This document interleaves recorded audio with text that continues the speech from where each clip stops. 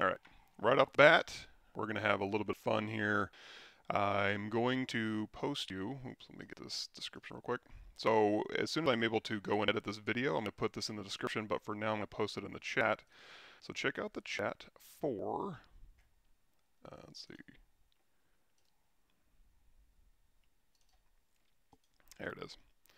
Share, get shareable link, copy link.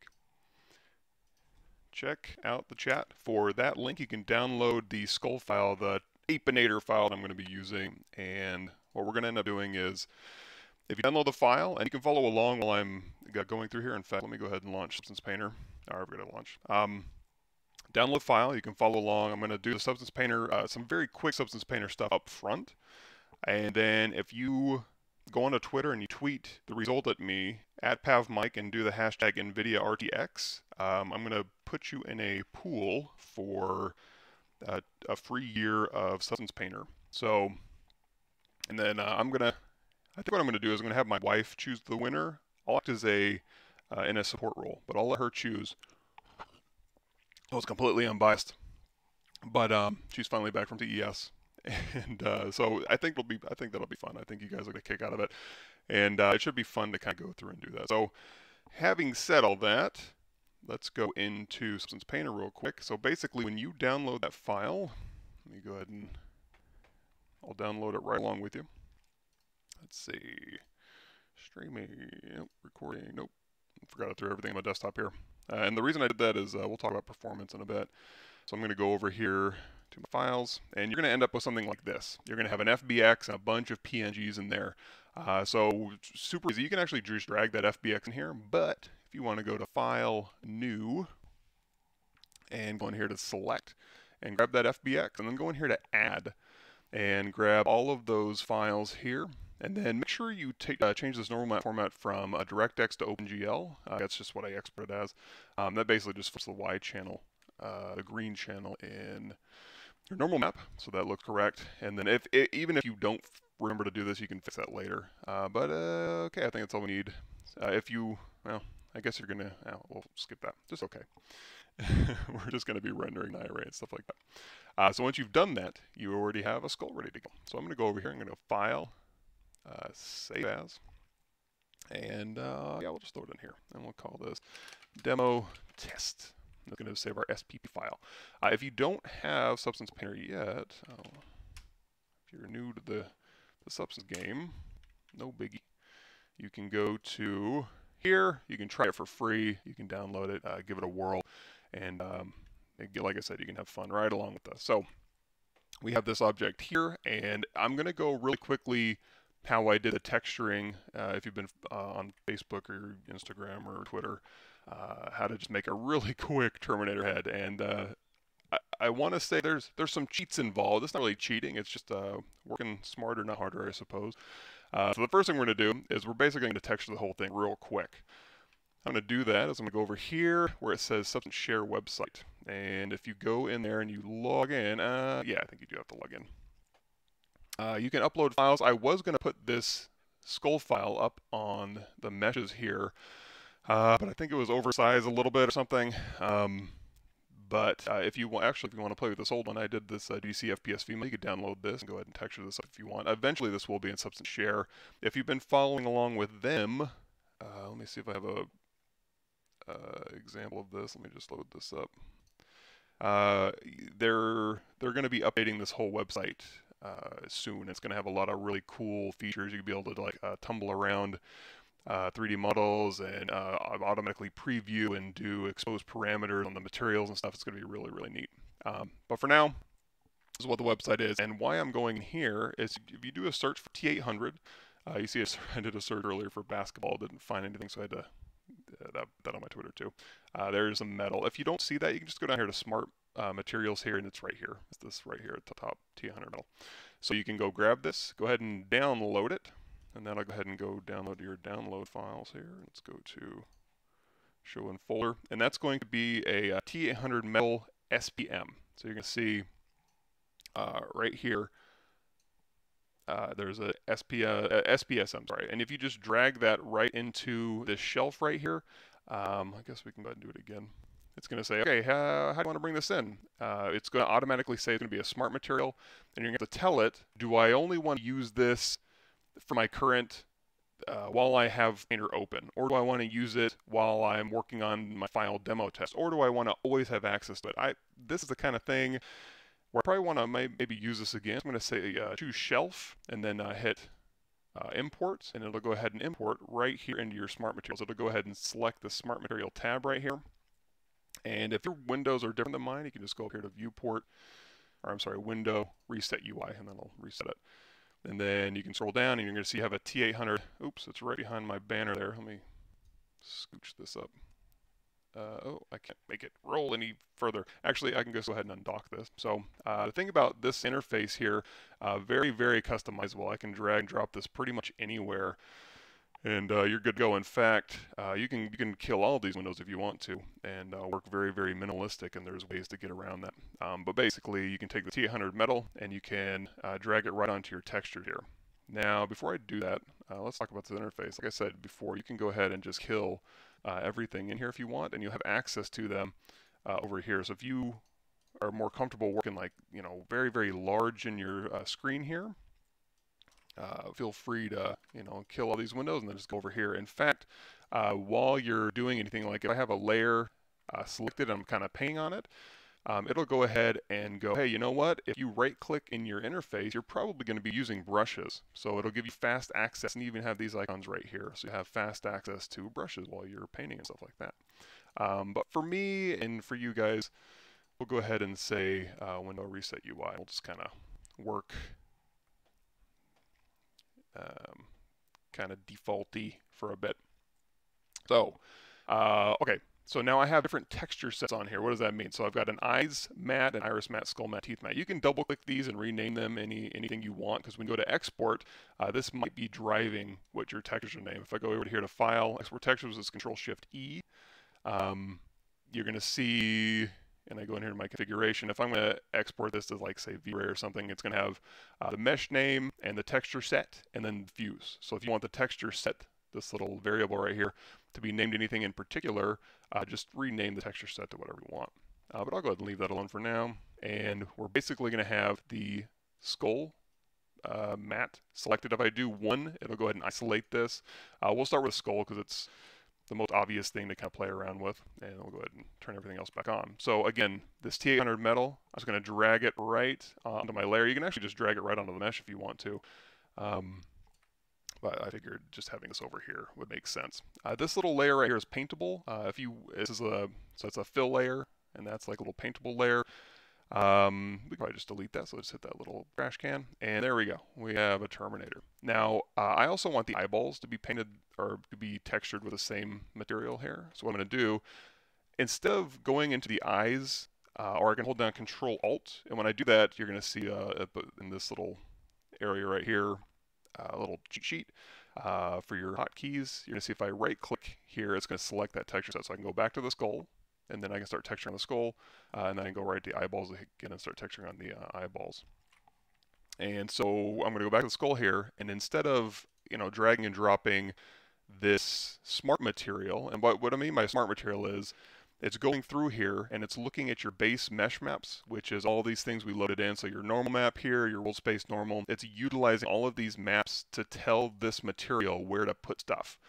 For example, this ambient occlusion here, if you're going to, and we can actually look at these if you go to our textures, if I roll over my skull AO here, you're going to see wherever it's kind of recessed and where light doesn't really get into it, it's darker. So if you're going to put a dirt on here, probably your dirt's going to settle in those recessed areas. So it's using that type of, and over here on the curvature, if you're going to scratch the edge of something, you're going to use a curvature map to determine where those scratches are going to end up on your mesh. So basically these mesh maps here are driving what is in this smart material, and we'll make our own smart material as we go further along.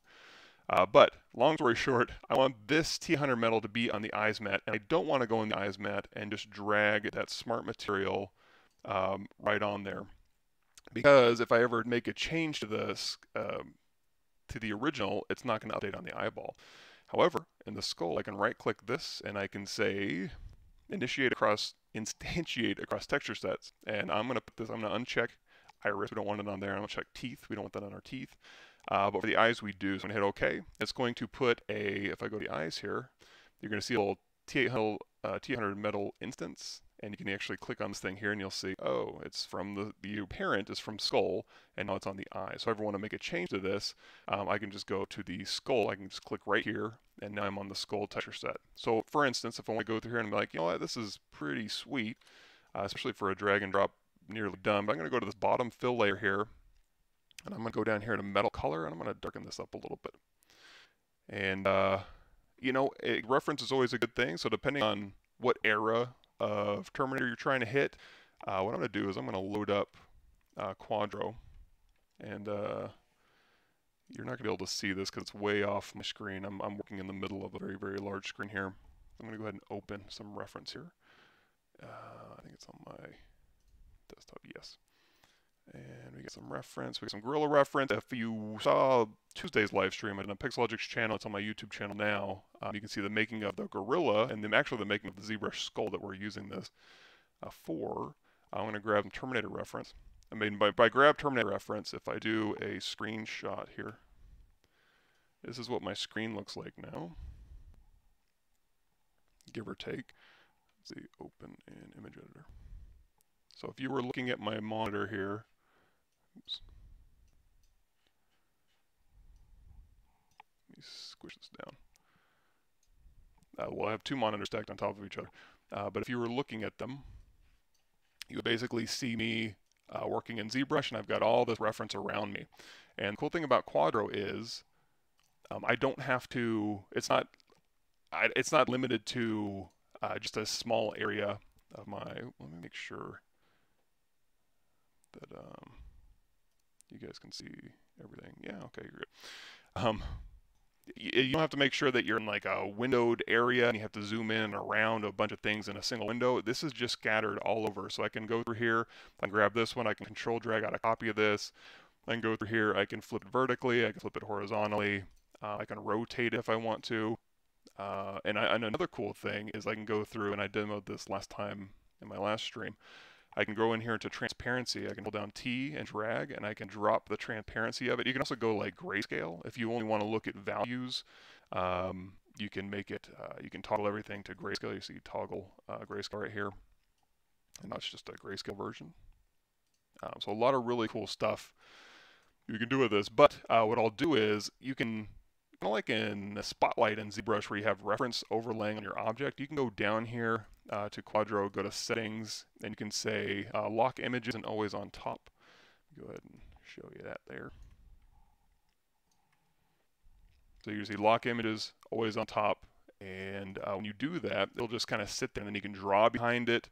It actually saved my butt when I was doing my video editing, where I was going through and I was kind of doing the chalkboard writing on my YouTube video for my build. Sorry, I've got a bunch of stuff open right now.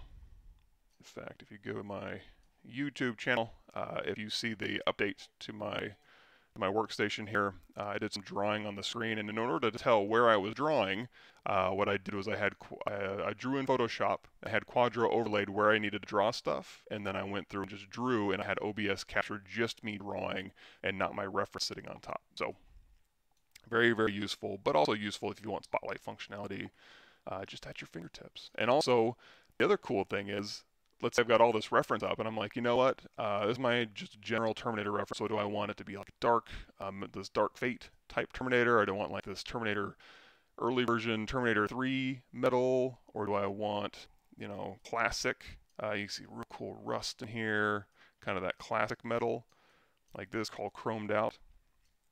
It's kind of up to you, but that's just that kind of reference, but for material reference. But let's say, you know what, I want to sculpt just teeth. So what I'm going to do is I can go in here and I can kind of just squish this window down and I can just look at everybody's teeth. So I'm going to go through here and grab all of these, all of these images here. And again, we're just going to zoom in on all the teeth. And once I've done that, I can go through here and I can resave this Quadro file. I can go to Save As, then I can save this as Terminator Teeth reference. So now all I need to do is go to Quadro and say, okay, open recent Terminator. That'll be all my Terminator heads. Open recent teeth. It'll go through and zoom in, so I'm just looking at all my teeth files. So I can very quickly just kind of toggle and switch through different areas to look at in my reference. Anyway, so we have this skull here, and it's all textured up. We're feeling good about it. It's basically drag and drop, and we'll go more into like how you make a material and wear and tear and put stuff on there and do cool stuff, and we're going to do variants. I would say if you're going to submit to, if you look at the bottom of your screen there, and if you're new, here is the, oh, is there a, let me see, is my,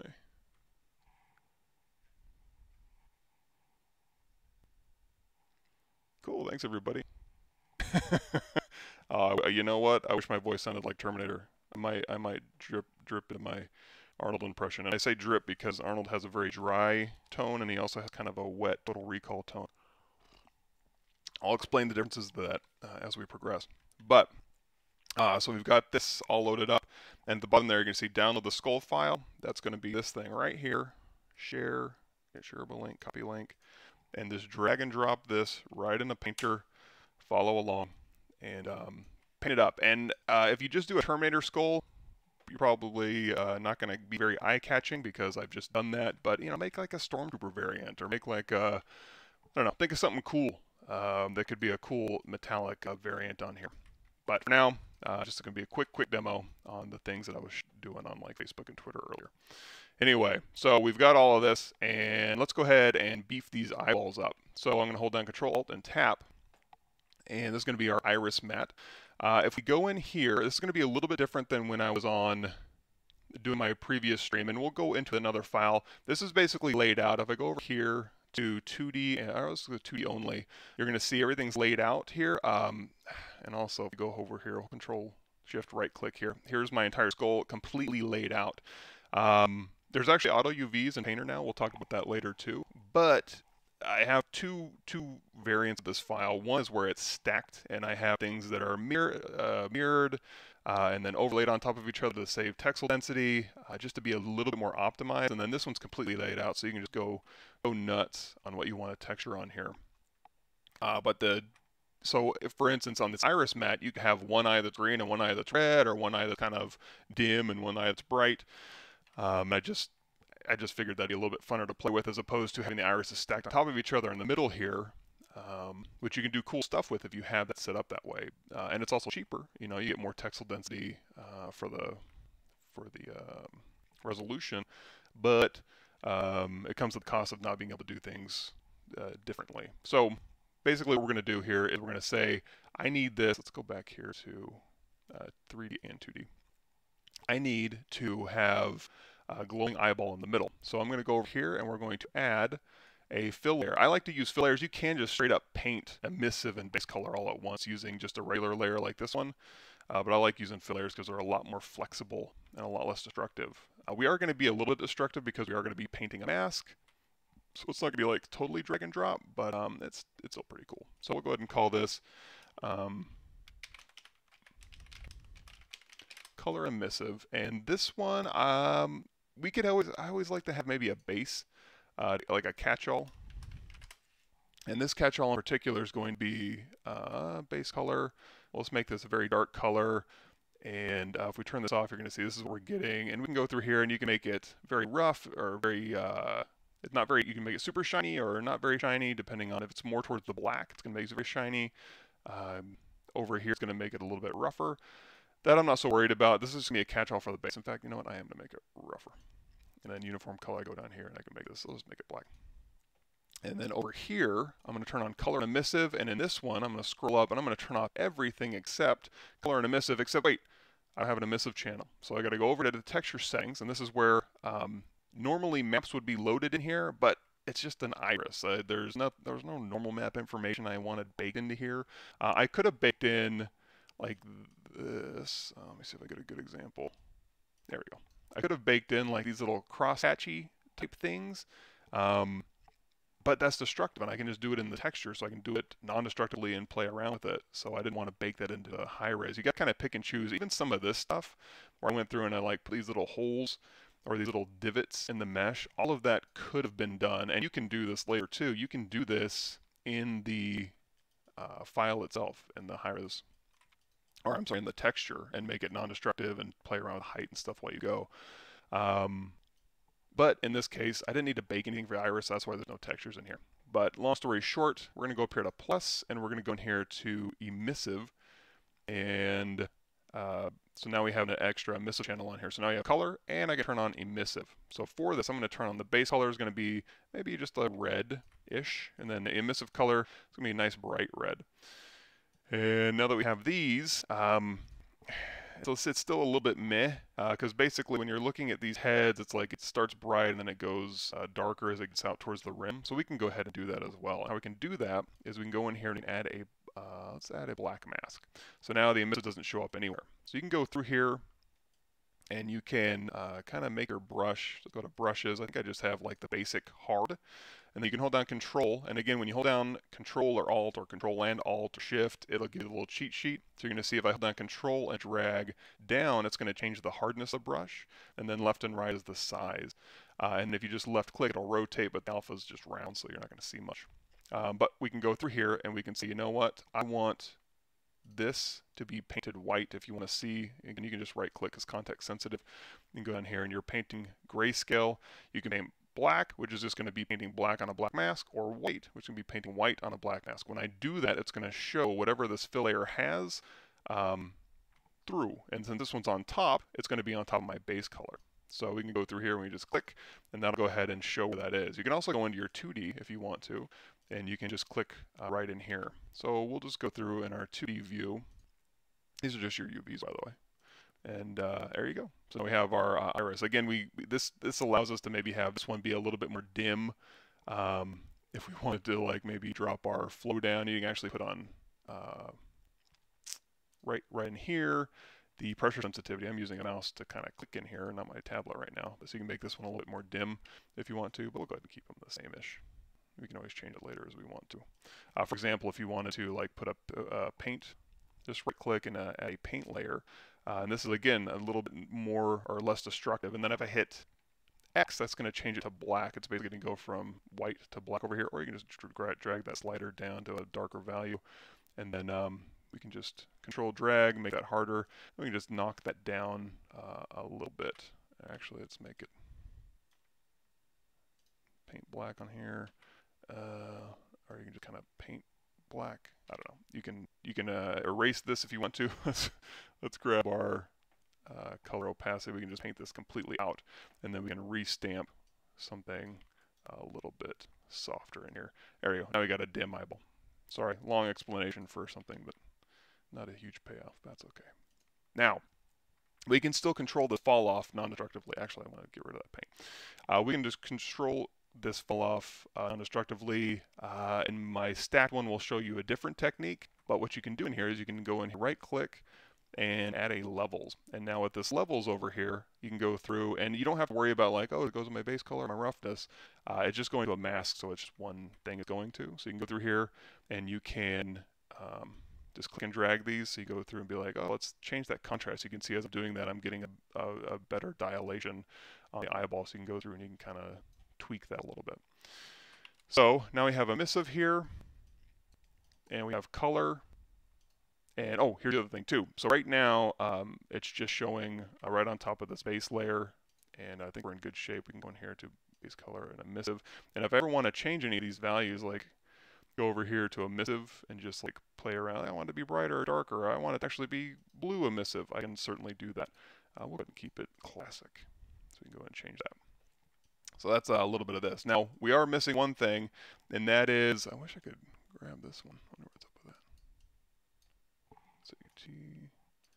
There we go. So if I zoom in here, you're going to see we have these little, what are those? It's like little pyramid pebbles on here, and that's really easy to do in here. So what we're going to do is we're going to do another fill layer, and this fill layer is going to block everything. And I just want to change the height, the bumpiness of what I'm going to do next. So I'm going to go in here, and we're going to say, just give me the height channel. And in the height channel, I'm going to go, you can go in here to procedural, or you can just go to all and just do a search for tile. Or you can go right in here to the height, and you can just do a search for tile. And we're going to grab just this tile generator here, and we're going to go down and we're going to change this from brick to pyramid. And then when we go in here, you can see now we're getting a little pyramid tile in here, and the fill layer here, and we can go down. If you want it looks empty, but if you go to the height, you're going to see this is the what's changing. Let's go ahead and go back to just our 3D view. There we go. So we got our fill layer here, and we can call this, just double click it, name it height. I'll go back to base color here. And this will drop down to the channels that you're affecting. So if I wanted to make this height from linear dodge a multiplier or something, that's what I would need to do. But we'll just go ahead and keep that by default. And then we go through here on this base. Actually, since this is controlling my roughness, I can go through here and I can actually kind of make it a little bit shinier. And now it's kind of getting a little bit of a plastic look. And you can also go up here and you can say take the scale. Oops, not on the base, on the height, and you can see how many times it tiles. If you hold down Shift, it'll actually give you a little bit of a smoother, more precise drag. So let's say that looks about right, and then we'll go ahead and we'll make that. We'll pop that base roughness down just a little bit. It looks a little bit intense. There we go. So now we can make this a little bit prettier on our viewport. We can go up here to our display and we go to shadows. And this is going to be important when we start doing subsurface scattering on those teeth. You're really going to want these shadows on. We can go ahead and do like intensive shadows, no big deal. We got plenty of horsepower, and you can also drop the shadow intensity down a little bit if you want to. Also, you can go into the shader and you can like do the quality to low, medium, high, or whatever you want to. I'm not sure how much of a difference that really makes. But we'll go ahead and just keep this as is. And just for fun, if you wanted to start doing beauty renders right now, hop into this little button right here, and this goes into your iRay renderer, and we'll let that warm up, and a very quick warm up. And we can go through here, we can change this, we can go in here to a little sunny area here. You can shift right click to change, to rotate your environment map here. Let's see if there's a cool one, a little street view. And you don't want to see the street view. Let's go ahead and grab the shipyard here. So here's the shipyard that we're using. If you just want to see a color behind it and not just necessarily the environment map, you can go through here to where the dome is, hit clear color, and then you can make this a little bit darker. We'll make him pop a little bit. You see how quick this renders. So basically, if you go in here to edit, settings, and you scroll down, first of all, when we're baking, we need to have enable GPU ray tracing. If you have an RTX card, we'll get more into this in a bit, but if you have an RTX card, it's going to use the ray tracing cores to render a lot of these maps faster, like your AO map and curvature map. They're going to be like almost instantaneous, even for 4K maps, which again, I'll show you in a bit, but make sure if you have an RTX card, you definitely have that enabled. It's enabled by default. Here's the enable automatic UV unwrapping. So when you just drag something in with no UVs, it'll go ahead and wrap it for you. And then down here under iRay hardware, we can see we have the, I'm using my GeForce RTX 2080 Ti, and then also my CPU to do some rendering. If we hit Control Shift Escape, we can go in here to the performance. And right now, nothing's working. I'm using the AMD Ryzen Threadripper 3970X. If you go to that workstation video we were looking at earlier, let's see if I still got that here. I guess not. If you go to that workstation video, you can see a little bit more information, and the cool thing, I'll go ahead and link you guys to this if you want it. Let's see, share, copy. So you can check this video out. Oh yeah, that's Quadro. So if you want to download the reference viewer, the one you want is 0.11. You can get it for free on Gumroad. I think that's got the latest one. And really, really cool to use. I like it. It saved my butt several times over. It's KUA Duro. And then, what was I talking about? Oh yeah, the workstation stuff. I'm going to share, copy. So this is going to explain a little bit more about the specific hardware. So basically, we got on our motherboard here, we've got, that's my old motherboard. So we've got NVMe, PCIe Gen 4 hard drive, and that I'm running off. I just have one, which is my C drive right now, but I'm going to have to, my old drives are SATA drives, so I've got all those cords and cables and stuff going on my SATA drives. But the NVMe drives plug right into your motherboard. Much faster read and write speeds. My workstation boots up like a laptop. Now it's pretty sweet. I like it. But in conjunction with that, I have faster RAM, so I have 3600 speed RAM.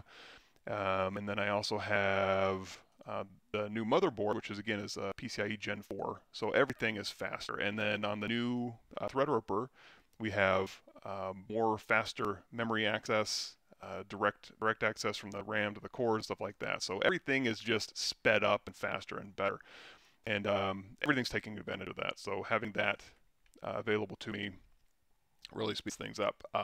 And so for the NVIDIA card here, if you want to see, if you're ever looking at your card and you're like, what's going on? What's it using? Sometimes we go down here, like we'll change this copy to CUDA cores, and then that's where the real work's happening. Things that require CUDA cores to run, this is where you're going to see that performance hit. Now, you're going to see nothing's really happening at all, and that's because it finished rendering. It was pretty quick. So let's go back to our Painter file here. Where did it go? Oh, there it is. So anyway, just going through my settings here. So it finished rendering. So we don't want it to finish. We want to continue just having this thing render continuously. So we're going to go here to your shady settings, display settings here. And here, shader settings, texture set settings. What am I looking for here? Here we go. So the renderer settings, we can go in here and you can say min sample is 5, max sample is 1,000. That's not nearly enough. I want to crank it up, max time, crank it up. And then it's going to say continue rendering. The resolution it's rendering at is 1454 by 991. You can override this. You can see override viewport resolution, and you can render out 2K, 4K, whatever you want to do. You can even save it straight to your ArtStation from here if you want to. But you're going to see the render is going to kick in. And then as I move this thing around, it's going to kick off kind of a new render. It starts kind of blurry, and then it gets resed in, and then you can see all the CPUs kicking in, and then the GPU, like I said, see these CUDA cores light up that Iris is using. So very cool, renders very fast. Now we're not done with the teeth yet, so let's hop out of Iray real quick, and we'll add some subsurface scattering to these teeth. Now if I go to the teeth and I click 1, you're going to see I did cap these teeth off. I was able to get subsurface scattering to work in Iray without capping it. I read some documentation that said it might be a good idea to cap things that are glass or subsurface scattering, so I did. But you can play around with that and see if that's totally necessary.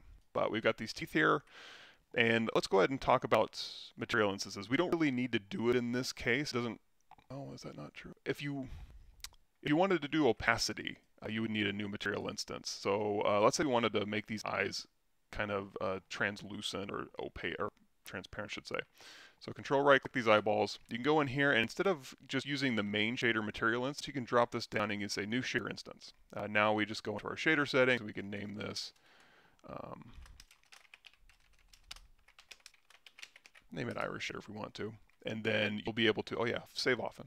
File, save. It'll auto-save for you. And also it'll do incremental auto-saves as well. But basically what we're doing is we're giving this a new material instance. So now this iris is using an iris shader. So that means I can go in here to the shader settings and say, I don't want PBR metal rough. I need the ability to use an opacity channel to make this transparent in certain areas. So we can do this PBR metal rough with alpha blending. So go ahead and choose that. And now this is using a different shader. So now with that, I can go in this iris matte. I can go texture set settings, click plus, and we can do, what am I looking for here? Opacity. Now we have an opacity channel. So if I go down here, well, we need to put a layer in here. So let's put another fill layer in here. We'll say this is going to control just my opacity. Now you don't have to split everything out like, oh, I want one for height and one for roughness. You don't have to do that. You can. It's all packed into one channel here. But for demo purposes, sometimes it's interesting to kind of be able to layer these things differently. Or if you wanted to like have a roughness that you tiled, in fact, let's just do that real quick. We'll make a new layer here. Roughness, and in this roughness here, we'll turn off everything but roughness, and then we'll click here and we'll just type in grunge. Actually, let's get rid of this. We can go through here. Can we just do grunge? There we go. Resources grunge. You can go through here and you can scroll through grunge, or you can go over here to this tab and drag and drop a grunge.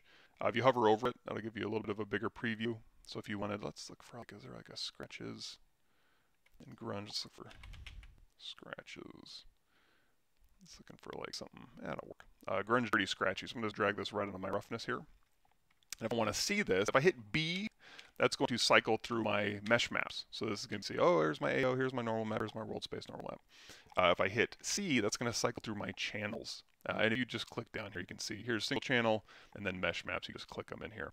So if we go just to the roughness map, you can see this is the roughness that we have on our object, and we're just looking right at this iris here. So let's zoom in here. And now if I turn this roughness off, that's our roughness. If I turn it on, that's our new roughness. So I can go up here and I can change the scale to kind of change that roughness scale here. You can even do an offset or rotation if you want to. And this is going to control what's dry and what's shiny on our object, basically. So if we go through here and I hit M, as in Michael Pavlovich, that's going to dictate my roughness a little bit. If we turn off the height, you can probably see how it gets kind of a little bit grimy now on that iris.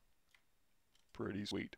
So another thing you can do is if you want to change the contrast of this, well, the other thing too is I can go through here and I can scale this separately. Now, if this roughness was built in to say the same thing as the height, as I change this overall scale and tiling, which you can also do in here, you can go to pattern and you can change it to tile more or less in the pattern here.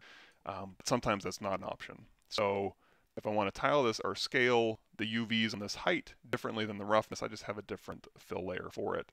So now I can have the roughness, I can scale it to whatever I want to. And also I can right click this, I can even add a levels to my roughness. So now I can go through here and I can say, let's go back to our C for our roughness channel.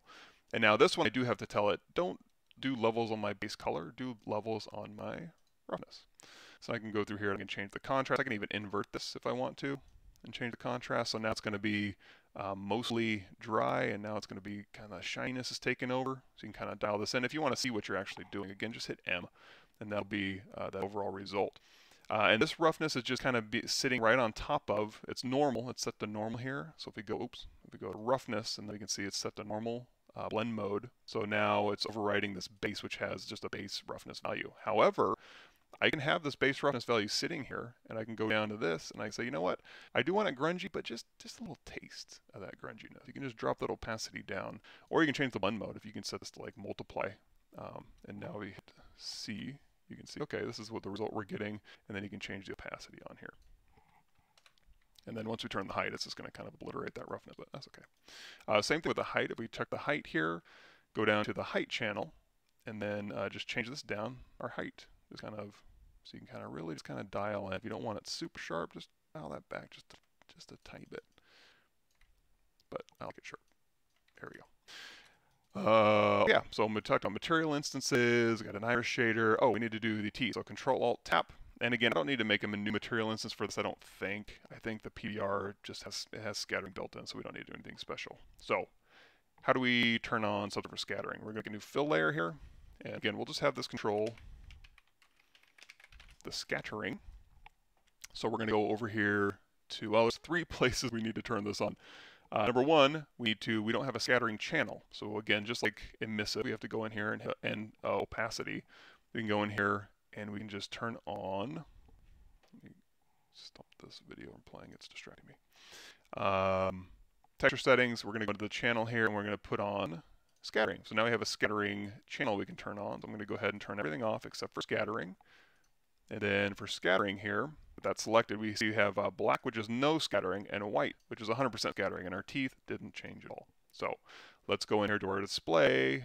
Oh, actually, in our shader here, if you scroll down, you're going to see that subsurface scattering is already enabled, and it's already set to skin, and you have a scale and a color you can play around with. You also have translucent. This is like if you want to do like marble or jade, I think. Skin actually works pretty well for the teeth. I'll just leave it on skin. And then in display, scroll down and activate subsurface scattering. And then this will be your sample. And as soon as you do that, it's going to be like, hey, subsurface scattering. And boy, that looks awful.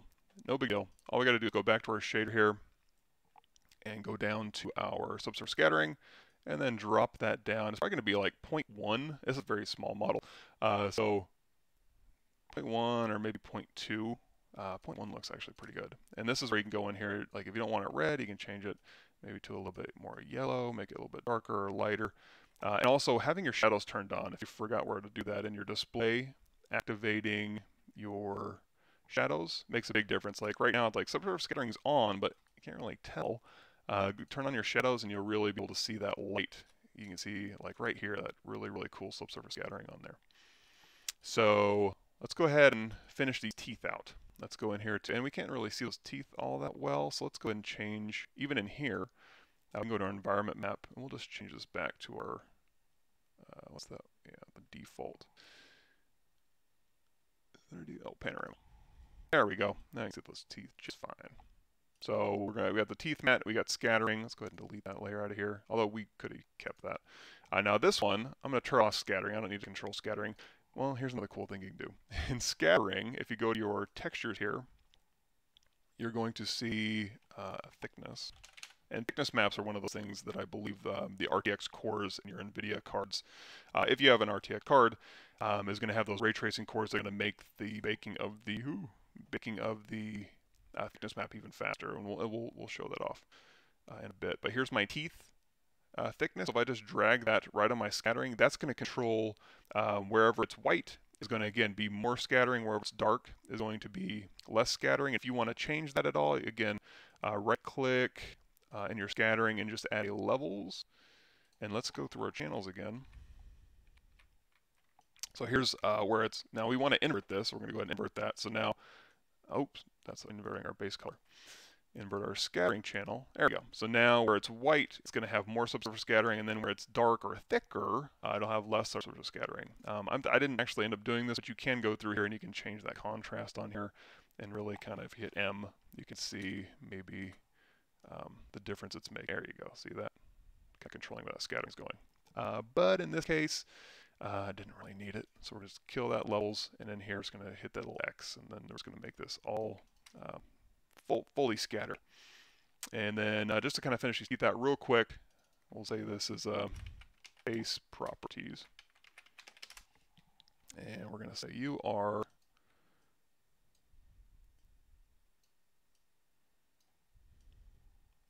maybe just kind of an off base yellowish. You can go in here and you can change the roughness, and remember, you can have this as kind of your base roughness, and or you can have a roughness channel or a roughness fill layer that just affects the roughness, and you can do the opacity, or you can just go in here. Let's go into grunges here, and let's look for just a blotchy, that'll work, roughness here, or you can just dial in this roughness right in here, and that'll kind of break up that roughness on there. Of course, you can scale it up if you want to see what you're actually doing. So you go into your roughness here, and this is the result we're getting. I mean, it actually kind of works, but we can probably do a little bit better than that. Maybe just a straight up dirt. There we go. Look at that. Ooh, teeth. Now, these are all pretty fake looking, although looking at some of my reference, I mean, these aren't all for the movies and stuff. These are just kind of found on the internet. So some of them do have teeth that just kind of look like this. We can get a little bit more fancy than that. So we can go in here, instead of a fill layer, although this is less destructive. If you did a fill layer and you had white and a black mask and you just painted where it's white on teeth and then where it's blue in the teeth, and then you can go in and I'll show you that. So we're going to say this is teeth white, and we just want to affect our base color on this one. So we're just going to turn off everything but the color, and then this is going to be, let's go to base color here, right click, add a black mask, and now we just go through here. I'm going to go to my brushes. And you see we've got a bunch of different brush types, and in fact, if you go down here, you're going to see there's a bunch of different PS brush types. If you're ever in Photoshop, let's load this up real quick, and you're like, boy, I wish I had more brushes to do my cool paintings. That's my banner size. Let's do Control N for new, and we'll say, make this square. So we're in here, and we're painting. Same thing, Photoshop. You hold down Alt, and what is that? Right click. You can change the brush size, then Alt and up and down. You can change the opacity, and then you can kind of go in here and paint. But you can also go into your brushes here, and you got a lot of cool brushes. You're going to see in here I have art markers, so I can go through here and I can click on art markers. How you get those? It's real easy. Just go into this little hamburger thing over here, and then do import brushes, or is that just brush settings? Brushes. I want to get more brushes. I know that's in here somewhere. Give me a second. Get more brushes. That's going to take you to a website where you can get more brushes. And then you just basically download these. You can just download any of these. I went ahead and downloaded art markers. And then we can go in here, you see art markers, ABR. You can go ahead and load those in here. You can just say load brushes. It'll go ahead and load your art markers in here. And in Substance now, you can go in here and you can just drag and drop art markers.abr right in here, and it'll load up these Photoshop brushes right into Painter. Very, very cool. So basically, I'm just going to look for artistic. I was looking for something splotchy here. Bark. That'll work. So we can go through here and we can just start painting on the black channel. And if you want to see what we're painting on the channel, I'll tap this channel here. You go through and you can kind of see where you're painting. Hold down Control and right click, and you can go through and you can just paint where this mask is, and then again just hit M to go back to material. So basically I'm going to paint in just kind of white. It's going to be kind of yellowy along the inside. Oh, if you want to paint symmetrically, you can go through here and just turn on this little symmetry line. I was having trouble with this yesterday. No, it's fine. So you can go through there and you can paint out cross symmetry, even if your UVs aren't symmetrical. There's even more options in here. You go to here, you can say change the, if it's off axis, you can scoot it toward the middle. You can turn on show plane if you want to, but that's fine. You can even do radial symmetry if you want. Very cool. And in here, you can actually, so we were doing, I don't know if I mentioned this. So here's the full preview. So if I control and then just tap with my tablet on my object, you see I can rotate that alpha. I can also go in here and I can say here's full preview. I can say brush outline, which is just the alpha outline, just like in Photoshop, and then crosshair. So that's a little bit more precise. So again, just go through here, control, right click, and drag. And if you want to change the hardness, that's up and down. Size. And then I think by default now, here's your brush settings.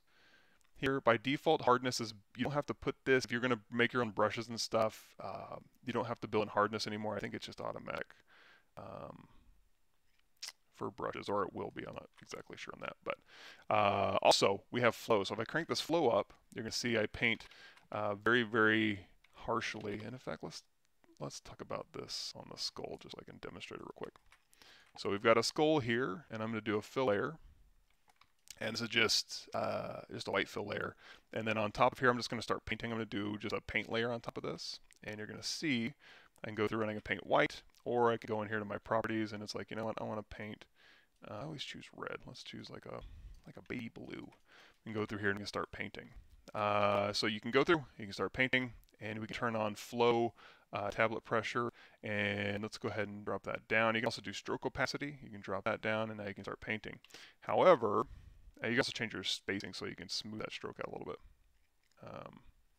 So while we're painting with our stroke opacity, our flow, there's two different methods you can do with that. So let's drop that flow down even more. So right now it's very low, and as I go over my own strokes, it's kind of building up a little bit. You can also go into your settings here, and you can go down to advanced blending, and you can change this sample blending or stamps blending to lighten. So you can go through here, and this will give you even more of like a hand painterly build up. So if you wanted to kind of go through here and paint a little bit of blue, and then let's go in here and change our base color to something greeny. Go in here and paint some green. And then if you want to sample overlapping colors in here, you can hit P and then just tap. Now go ahead and select any channel that you're painting on. If you're painting roughness or metallicity or anything like that, it's going to pick up all those properties. In this case, we're just picking up color. And now we can kind of just go through and brush that color. And so, and again, that painterly kind of look, you're probably going to get better results if you go here to advanced blending and change that to white maximum. For that, we'll go ahead and kill that. And kill that. Save. And we're going to go back to our teeth. There you go. So again, we got teeth white. We're painting on a mask. And the reason I'm doing that is, number one, it's a little bit less destructive. Let's drop our flow down a bit. A little bit less destructive. And you can always go back and you can change, like if this tooth is too white, well, now I got to go in and paint over where everything I just painted to make it less white. No, you don't. Just go back here to this layer here, and in fact, like the white areas I want to be rougher. No problem. Just go in here, turn on roughness, and now those white areas here that's kind of shiny, you can go through here and you can know what? No, I want the white areas to be rougher. But of course I probably want it. Maybe you want it to be shinier. Also, you can go into the base color here and be like, you know what, I want super white. Or I want them, I don't know, another color. You can just go through here and kind of dial in exactly, just tweak what you're looking for. Now you can, I think, technically tweak things on a paint layer. You can drop in, you know, let's do a paint layer for this one. And we'll call this color break. If you just want to paint with color on a normal layer, just right click and turn off all the other channels. So it's like, I don't want to paint roughness or height or anything, just paint with color, makes things simpler. You make that color breakup. And for color breakup, this is actually a pretty good color. Let's go ahead and make this just a slightly white blue. Towards the ends of teeth, that's a bit much. Let's drop the flow down. Towards the ends of the teeth, it can kind of get a little bit bluish. So just towards these caps here, let's also turn this opacity down here a little bit. We can make these blue. Now you're going to see it. I'm painting them like bright baby blue. That's a bit much. But there's two things we can do. Number one, we can go over here to erase, and we can just erase the blue. Or remember, we can go in here, we can drop this opacity down, like so. And if we wanted to change the color of that blue, we can right click in here, and we can add a filter. And we can say, you know what, this filter needs to be hue, saturation, HSV. Where is that at? A, B, C, D, E, F, G. I guess we could just do HSL. Hue, saturation, lightness. So with this here, I can go through, I can change that hue. In fact, let's go to our channels here, and we'll just look at our base color. So as I'm changing the hue, it's going from blue to red to green.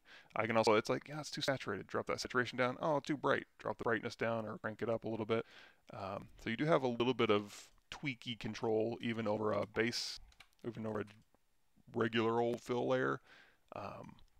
So yeah, there's a lot of ways to kind of stay a little bit less destructive. But anyway, we got our skull in here. Everything should be looking pretty good. We got our subsurface scattering turned on. Even while we're in here, we can go into our display settings, and at the very bottom, we can activate post effects. So if you want to go through here and maybe turn on your vignette, so let's focus those eyeballs right on that skull there. And then that's where you can turn that on and off. And then you can even do depth of field. We'll do that in iRay in a second. And sorry, we'll go back up here too. There's color correction in here. If you want to go through here and like, I want the whole thing to be more saturated, you can see we can really overcrank that saturation, contrast, all that good stuff. And then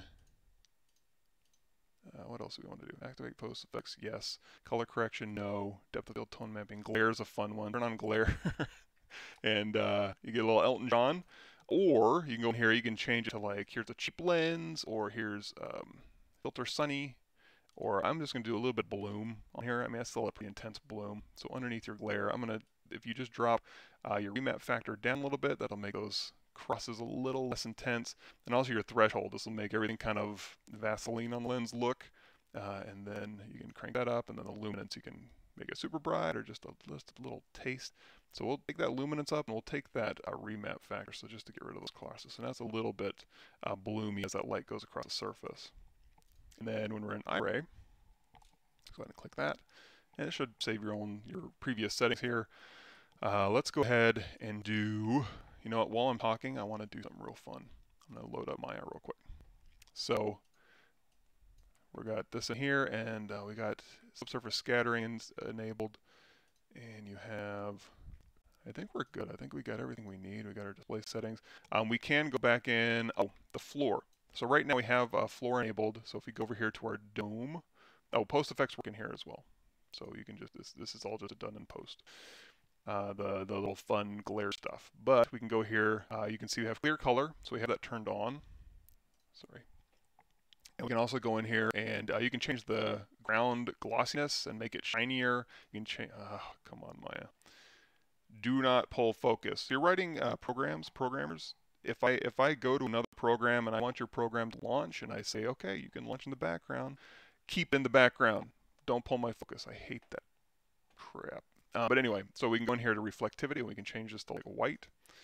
And then we can go down here, and the glossiness, we can crank that up so you can have like a mirror finish, maybe not that glossy, on the object. And if you want it sitting on the ground, what you can do is you can take this Y, and again, hold down Shift, and just drag this up. You can have that ground plane just right underneath the object here. But generally speaking, I don't need to see the reflection of him on here, so I'm going to take the glossiness back to 0.5 and then reflectivity back to black. So, but now the shadow is in contact here, so if I drag this around, that shadow is going to be where the bottom of the head is, so that's kind of cool. And then we can go up here to the environment, and we can say, I want to look at, you know, it's a cool one. Let's go ahead and so you can see the environment map. We'll go down here, turn off clear color temporarily, and this cave entrance is kind of cool. It's got that cool predator style look. And then I think like autumn forest is a really moody one. So I'm going to use this lighting maybe. Just kind of a nice moody lighting, so I can go to the look at the skull from the front, and then I can put that light maybe right behind him. Super neat. And then subsurface scattering's kicked in, looks great. And then if I want to rotate his eyes down, because mostly when you're looking at Terminator, like classic Terminator, his eyes are kind of, he's got his head down, his eyes are kind of pointing straight up. What we can do is, let's go out of iRay real quick. I'm going to go into Maya. We're going to go to File, Import, and I'm going to grab on our desktop here, I think I've got everything in here. File. So these are the files you have available to you. So that's your FBX, then all the base maps we brought in. So just double click that one, and here we go. Hit F to frame, and you can do this in Blender, you can do this in Modo, it doesn't really matter. But what I want to do is I want to rotate the eyeballs down. So I'm going to select all these, and I'm going to go into rotate, and I'm going to hit, let's go hit the space bar. Let's go on a cross side view here, and I'm going to hit 4. So I can see this a little better.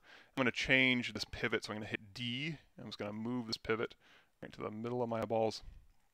Hit D to go out of pivot mode, and I'm just going to rotate these so they're up. Or they look a little goofy temporarily. You're going to be like looking up, but then when I go down here, I can like turn his head down and get a really cool glare look. Those brows go over his eyeballs. You know, metal brows don't move, so if you want him to look angry, put his head down and have him look up, and then you'll get a little bit of that cross-section on there. So we're going to go through here. We're going to go File, Export Selection, and we're going to put that right back into, where was that? Desktop here, and then Files here. So I can just save. I can save a new file if I want to leave this one alone, or I can just save right over this one. Should be pretty safe. Let's do Apinator eyes up, FBX export, and then we're going to go back into Painter, and we're going to go to File, Edit, Product Configuration. We're going to select that mesh and hit OK, and it's going to go through and it's going to rotate any geometry, and it's going to reapply anything. So if you ever needed to change anything, UVs, even if you painted on your object, it'll go through and remember your brush strokes and reapply those brush strokes onto your new UVs. So it's super non-destructive. So now when we go into iRay, we can get a little bit more of that tilted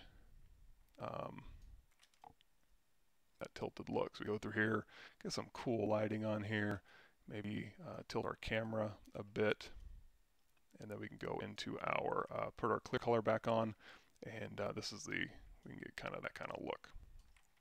Now, another cool thing we can do, just so we can see this a little better, I'm going to switch to maybe that shipyard here. So if we go in here, another cool thing in iRay is you can go into, what am I looking for here? Camera settings, aperture. So we can change this aperture, and it's really going to fuzz everything out. It's going to get a little bit blurry in here. And the focus distance is just set to, I don't know, it looks like a step back here somewhere. So just control middle mouse click where you want that focus to be. So if we put it right up here up front, you're going to see the further away in Z depth it gets from that point, the blurrier it gets. So this is a cool, you can see it's nice and sharp up here, and then a little blurrier out here. And yeah, let's go with that. Let's go with that clear color, and we'll just kind of make it a little darker. And there you go. So then you can just go up here and underneath these settings here. There we go. You can go through here, and let's see if there's anything else we can talk about. You can save the render. So if you want to override your viewport resolution, render it at a larger size, and then just hit save. And you can do that. You can save it as a PNG, EXR, JPEG, all that good stuff. And there you go. There's your beauty render. Now, again, this is just to make a Terminator head, and you saw how easy that was. If I wasn't talking about it, it'd take about 5, 6, 7 minutes to actually this whole thing, just kind of going and doing it and not discussing everything. But you can also do, let's go in here to the skull mat. You don't have to, well, let me go ahead and save this. Let's load file, save as, and this is going to be our demo Apinator. It doesn't have to be this. It doesn't have to be this way. You'll see it also killed my eyes instance. You can go in here, and again, like you can make a Stormtrooper if you want, or any sort of painted metal variant. You want to do like a Mad Max variant, all that stuff. And we'll get more into variant later. And let's, while we're just working in here, let's go ahead and turn off those shadows temporarily. So if I want to make this like we had that baby blue I kind of liked, we can go in here and kind of put in this blue, and we could say, you know what, I want it to be super shiny, or maybe not too shiny. And you know what, I only want this to be on certain areas. So I can right click this, say add mask with color selection, and then I can go into pick color, and I can go through here, and I have color IDs baked, which we'll talk about in a second, to these different areas. So you can very quickly just select blue, and if you want to grab another one, just go pick another color, and I want it to go the inside here, and then maybe this one I want to be a new material. So you can go through here and texture it up and stamp it up and all that good stuff and do all the cool stuff. So I wanted to get that out first, and again, if you're just joining us, let me launch this up real quick. Share. Here's the Apinator files. I'm posting it in here. And then once this posts on YouTube, I'll put it in the description. You can just download the file there. Go in there, go into Substance Painter, paint it up, and then right at the bottom of my screen here, tweet at me at PavMike, use the hashtag NVIDIA RTX, and then submit it by Monday, and then Tuesday I'll have another live stream. And like I said, I'll have my wife pick the winner with my supervision. I'll give her my input, and she can take it or leave it, and then you can go from there. So let's see, and then so you win a, I think I got two 1-year licenses to Substance Painter. So even if you're a Substance Painter subscriber, you get a free year. Or if you're brand new to Substance Painter, just go and download it. Like I said, you can go into algorithmic. People call it algorithmic, but the spelling is logarithmic, so that's how I say it. You can try it for free, download it, give it a whirl. It's super fun. Whew. So sorry, everybody. Let me catch back up. Let me get a drink of water. Hey, K-Chang. Sorry, I was a little out there, but I wanted to spiel through that. So let's go ahead and file open, and we can open up while we're sitting here. Apinator files, view details, date modified, Substance Painter.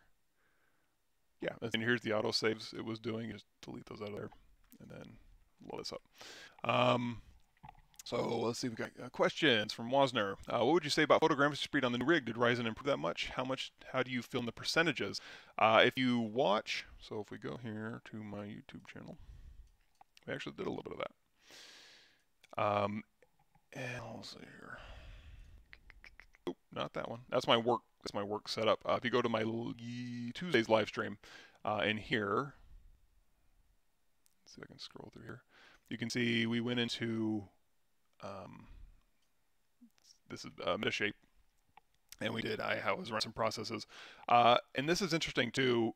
Depending, if I get this a lot, if all you ever do on your computer is sculpt in ZBrush, ZBrush is very CPU centric and RAM speed centric, so you probably don't need a super. I mean, it'll run on a toaster if you want it to. That's kind of the cool thing about ZBrush. So in that case, just get a decent processor and then some decent RAM, and you're good to go. Now, however, that decent RAM can't be put into a motherboard that is the weak link. If you really want to tax your machine and you really want to know how crappy your machine is, get into video editing. If you have any weak links in your rig, you will know it. And what I mean by that is if you have a super kick-ass, RTX card and 128 gig of RAM, and then a, like, let's go here, AMD Ryzen 3970X, and then, like I said, a 2080 Ti, but you're running it on a 7200 RPM hard drive, it's going to run like crap. everything when you're doing video editing and scrubbing and video encoding and stuff. You want everything, and there's a lot of things like that. Photogrammetry is kind of one of them too, where it's really going to tax your machine when you go through here and you start. And this is I guess we can just load it up. Let's see, AG salt. This uses. Let me go through here. Let's go file. Let's go through our workflow here. Add photos, and let's see. Just grab the JPEGs out of here. We'll keep it simple here, and then we're going to go to align photos, and I think that'll work just fine. So while it's doing that, go in here to, you're going to see when I'm aligning, it's really going to use quite a lot of my system resources here, and it's actually using quite a bit of my GPU as well. This is kind of nice hybrid system where it's going to use a lot of your GPU and CPU, and then this also has GPU acceleration as well, and you'll see that kick in. Let's wait for this to finish. That's the other thing too, is when you're loading, if you're loading a ton of super high resolution, like thousands of super high resolution photos, you don't want a slow hard drive. And when you're processing this stuff, you don't want slow RAM, or you don't want, this is like I said, PCIe 4.0 bandwidth as my backbone. So everything I plug into it's going to go really fast. And if I'm plugging in an NVMe drive that has the super fast write speeds and read speeds, and then I have that plugged in, I have 3600 speed RAM that I can even overclock. There was a question on my YouTube channel too where I was like, oh, it only supports 3200. Support is technically some group determined that this is the speed that they say you can put this at, and everything will work fine. Of course you can overclock anything, and I'm not even really overclocking. Like I went into my, I guess technically I am, but I went into my launch settings. I was like, you know what, this RAM goes to 3600, and it's super stable. It's not like I'm pushing the limit or I'm doing an ice bath or anything like that. It's silly. Of course it'll run 3600 just fine. Just because it says it supports 3200 doesn't mean you can only just do 3200. You can do whatever you want. We go to our workflow here, and we probably need to crunch this down a little bit. But anyway, photogrammetry is really one of those. I forget it.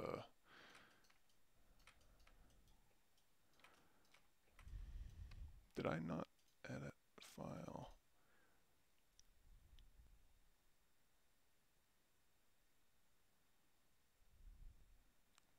This is weird. Oh, this is why. Rectangle selection, no. Yeah, okay, sorry, I was in cleanup mode. That's why. So I can go through here and I can change this bounding box. Although I must have messed up something here. Resize region. There we go. Jeez. Sorry. It's early. I didn't get a tremendous amount of sleep last night. Oh, here's a real bummer. I'll talk about this later. I was so excited this morning to show you guys some stuff, and kind of at the last minute kind of had some issues, and I'll talk about that in a bit. But I can go ahead and resize this bounding box size. So now we can go in here in our workflow. We can say build our dense cloud, and then in here calculate the colors and all that stuff. As we're doing this, generating this, again, it's taxing the GPU. It's not using CUDA cores. Let's see. Yeah, it's not using CUDA cores necessarily, but it is using quite a significant amount of this, and then it's also taxing my CPU quite a bit. So again, it would be running even slower if I had slow hard drives. So it all works together. And there's GPU accelerated stuff in here too when you're doing almost anything now. So it's, like I said, it's a nice hybrid system. But if you're just doing ZBrush, maybe you can run on a toaster. Or if you're just doing a GPU rendering, and it's really just, then get a badass GPU, and then the rest of it just can kind of fall into place, more or less. Or several GPUs. You can stack these and get kind of a linear increase in render times. Again, I haven't done anything specifically to test that stuff out just yet. That's something we can get into. Sorry for the super long response, but yes, I do feel a big change. And again, it's everything got faster in my new rig here. It wasn't just my let me go back to my table here. It wasn't just like I upgraded just the motherboard or just the CPU. Everything, um, everything got updated. So for example, yeah, I got the new motherboard, new processor, new cooler, new RAM, new hard drive. Again, NVMe hard drive, and then the NVIDIA GeForce 2080 Ti RTX card, which we'll talk a little bit more about when we get into baking performance. It's nuts how fast that is now, using those specific RT cores. These now you can bake in Marmoset, and in fact, if I go here, let me show you what I got for you. Abinator source. The whole making of this guy has been recorded in detail. It's going to take me a while to go through and edit. I have to. I got a backlog of videos I need to get through. GeForce 2020, one of them I haven't even done that yet. I've been sidetracked, guys. I apologize. But anyway, I have all of that information for you. In fact, we do bake in Marmoset. We do throw this. You can even throw this in Marmoset if you want to go to File. Oh, here's the thing: export textures, and you can go in here and you can say, you know, I want to export this to Marmoset. I think it's got a Marmoset thing in here, doesn't it? I thought it did. I could have sworn. If it doesn't, you might have to look this up. You can choose like metal, you know, here's Redshift and V-Ray and stuff like that, but you can go through here, PBR, metal rough, and all that good stuff. Here's another really cool thing. You go into Sketchfab, and you can say, I want to export all of this stuff to Sketchfab. Now, the skull, maybe you want to export it at 4096, and the eyes, maybe you want to, you know, 1024 is probably enough. The teeth, 1024 is probably enough. The iris, got 512 might be enough, but we'll give it a 1024. And then when you have this selected, the Sketchfab, and you can always go into your configuration and change, you know, what maps you want plugged in, make your own custom ones. But you can go in here and export, and that's going to export all of this stuff to, for example, Sketchfab, and I went ahead and did that. There it is. So we can go ahead and load this up here. And it'll go through, and it'll even upload it for you. You can type in the tags and stuff, and you can go and check it out. And then this you can put on your ArtStation page. You can use this even when you go into Substance Share. You can click that link, and then you can go through here and you can kind of check this stuff. You can have people kind of go around your model. Let's make this a little bit bigger. Let me go in here to OBS, make sure you can see. Yeah. So this is in Sketchfab. This is running on a web browser right now, and I can go through here. You can hold down Alt and drag your lights around, and if we go out of this mode so we can see, let's make this bigger so you can see it. Hold on, it's kind of a pain working on a big monitor sometimes. I can get you to see most of this. You can go in here to your 3D settings, and once you have it loaded in, you probably are going to have to do some of this stuff. So let's go ahead and load in our 3D model here. You can see over here, you can start with the basic settings. So if you want to change your background, you can go here to your background. You can turn your background on or off, or you can make it a color, an image, or you can make it the environment that it's using to light it. Wireframe, turn on or off. Over here under lighting, I have lights actually put into this object. You can just use the HDR images if you want to change like this to the road here, or whatever you want to. You know, there's a bunch of really cool stuff in here. So depending on the kind of the mood you're looking for, you can definitely just do that. But I'll go put it back on Shipyard. Now, down here, let's see if there's anything else. Shadows you probably want on. And then you can also scooch this up just a little bit. There we go. Shadows on, brightness, beep, boop, beep, boop, boop. You can change all this good stuff. And then over here, you can turn lights on. And then now you have little lights you can go through here. You can hold down Alt and rotate them around. And if you want the lights to play a larger role, you go in here and change that brightness of your HDR image. High dynamic range image that's lighting your object here. And you can go through here, you can grab any one of these lights and you can kind of rotate the direction that's coming in. You can also use presets. You can go in here and just say, you know what, I want Fairy Camp. And go ahead and click this, and now you'll get that kind of look. Or I think I was using Evil Genius or something like that.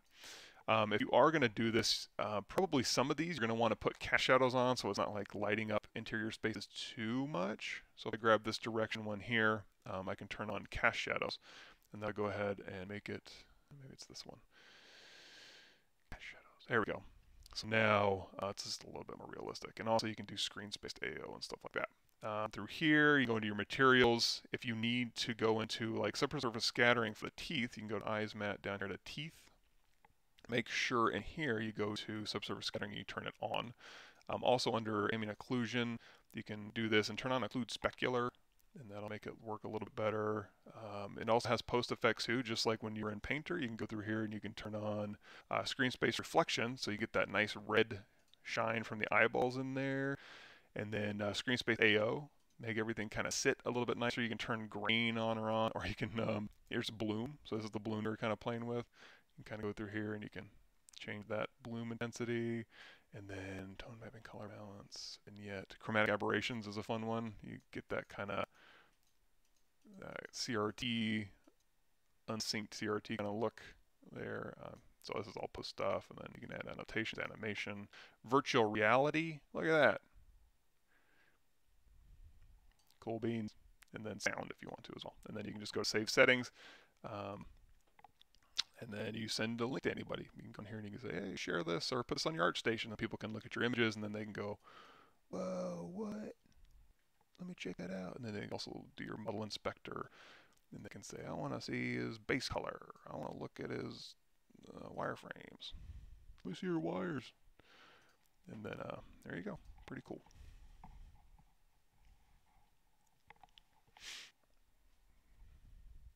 Yes, I do speak fast. So now when this gets onto YouTube, let me show you that. Let's do a tutorial on YouTube.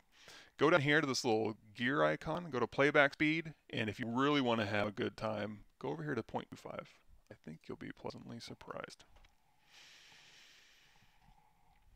Cool. Sorry, I'm getting caught up in chat here real quick.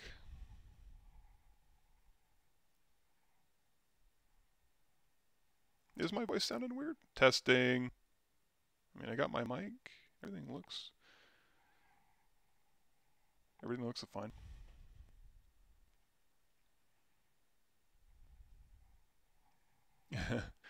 Hey Mike, do you switch your brush settings from object space to texture space when you paint inside of Substance Painter's UV viewer? That's an excellent point. Thank you for bringing that up. You definitely can. So when you're going here, let's go to 2D and 3D. So when you're in your, okay, it's not something I do often. That's a really good point. There's actually a lot of brush settings in here. In fact, I guess we can talk about that. So you can change your alignment. You can do like a camera base. You can do tangent ramp, tangent planar, and UV. If you want to just kind of use this to, and you also turn backface culling on and off to kind of get that. And then you can do object viewport and texture space, size space, depending on your brush size, stuff like that. So there's a lot. I do sometimes, but usually when I'm just painting, I just kind of start painting. Okay, let me go to my voice here.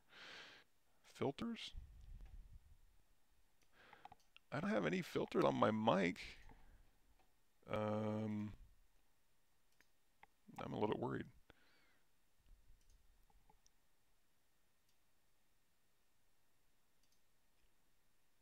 Yeah, USB audio device. Huh.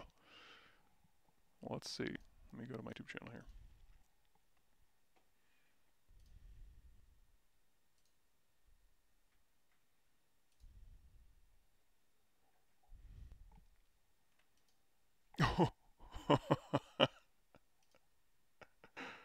Okay, that's bizarre. You know what? It's still listenable. Thank God. Oh, I don't know what's going on there. I wonder if YouTube's had a weird issue. Sorry, I kind of sound like this. Hey, everybody. Do sound like Kylo Ren. I'm Matt. I'm a technician. I'm a radar technician. Her Kylo Ren had an 8-pack.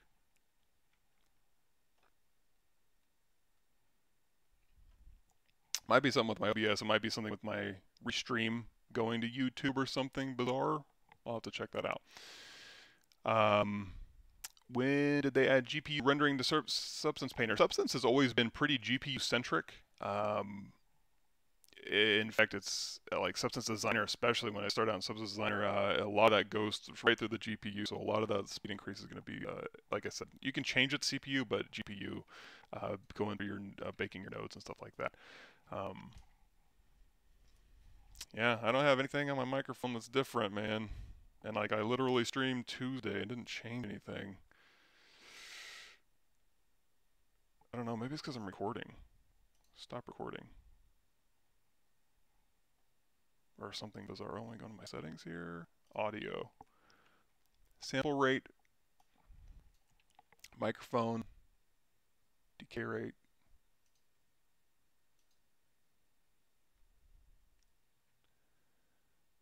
I'm at a loss. This all looks fine. But again, like you said, it kind of slows me down.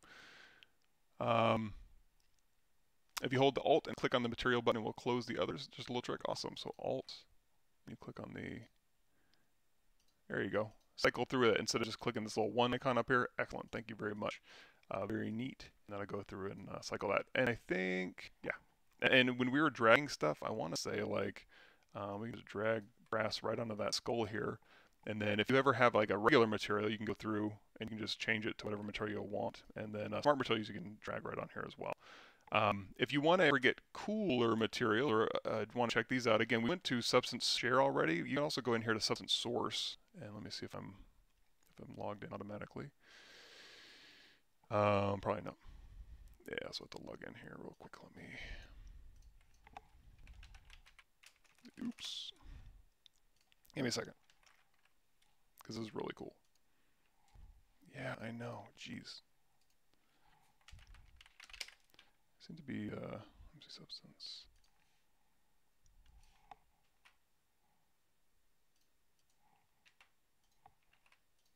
Log in. There we go. So now when we're logged in, you can go through here and you can do metal and or you can do anything, or there's even free assets up here. You can go through here and anything you want to kind of check out, you can go through and just let's look at some of these metals here. Anything cool? This iron rusty is kind of neat, so we can just go ahead and download. And it'll say own, and it's downloading iron rusty SBSAR. That's a downloading. That won't be anything to do with my internet speed. I'm on gigabit internet. Again, I've never had this problem before, so that's a little bit interesting. So we can go ahead and close that out, and then that would really suck though if all of a sudden my internet was kind of weird. And then iron rusty should show up here once it's done downloading.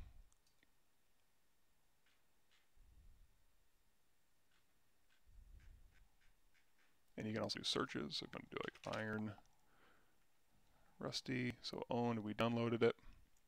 And once we're out of here,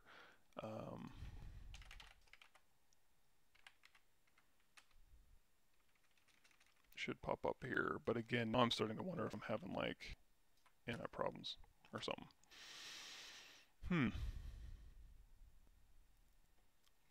ZBrush at 4K. I mean, I'm on a 4K monitor. I think Paul Gabriel uses 4K. And actually, now that I think about this, let's go to YouTube here. If you want to speed my voice up because I sound bizarre, go into any one of these, go into the gear icon, and then you can go up here and you can change that playback speed to a little bit faster. Yeah, this is really dumb. Sorry about that, everybody.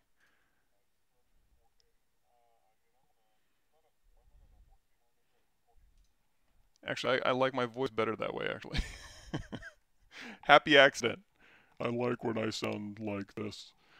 When adding to the eyes, is there any difference to adding the height channel versus the normal channel, or is it preferred to what kind of alpha you have? I like the height channel because I'm just dealing with, I don't have to worry about normal strength. I can just do grayscale, black to white. It's just simpler. When you go to bake that out, you can bake that information down to your normal map, or like you're saying, you can go in here. You have a normal map channel. You can stamp right onto that normal map channel. We'll get to that in a bit too. Yes, just like Nicholas says. Yeah, and you can use the height map for, I suppose, a displacement map. if you'd like. ZBrush performance, does this document size affect my ZBrush performance? Yes, it does. If you do your ZBrush document size and you say, let's go ahead and load something up here. Actually, yeah, and I'm not really running anything bizarre. This is weird. This is weird. Let me go to, oh yeah, I'm going to stop.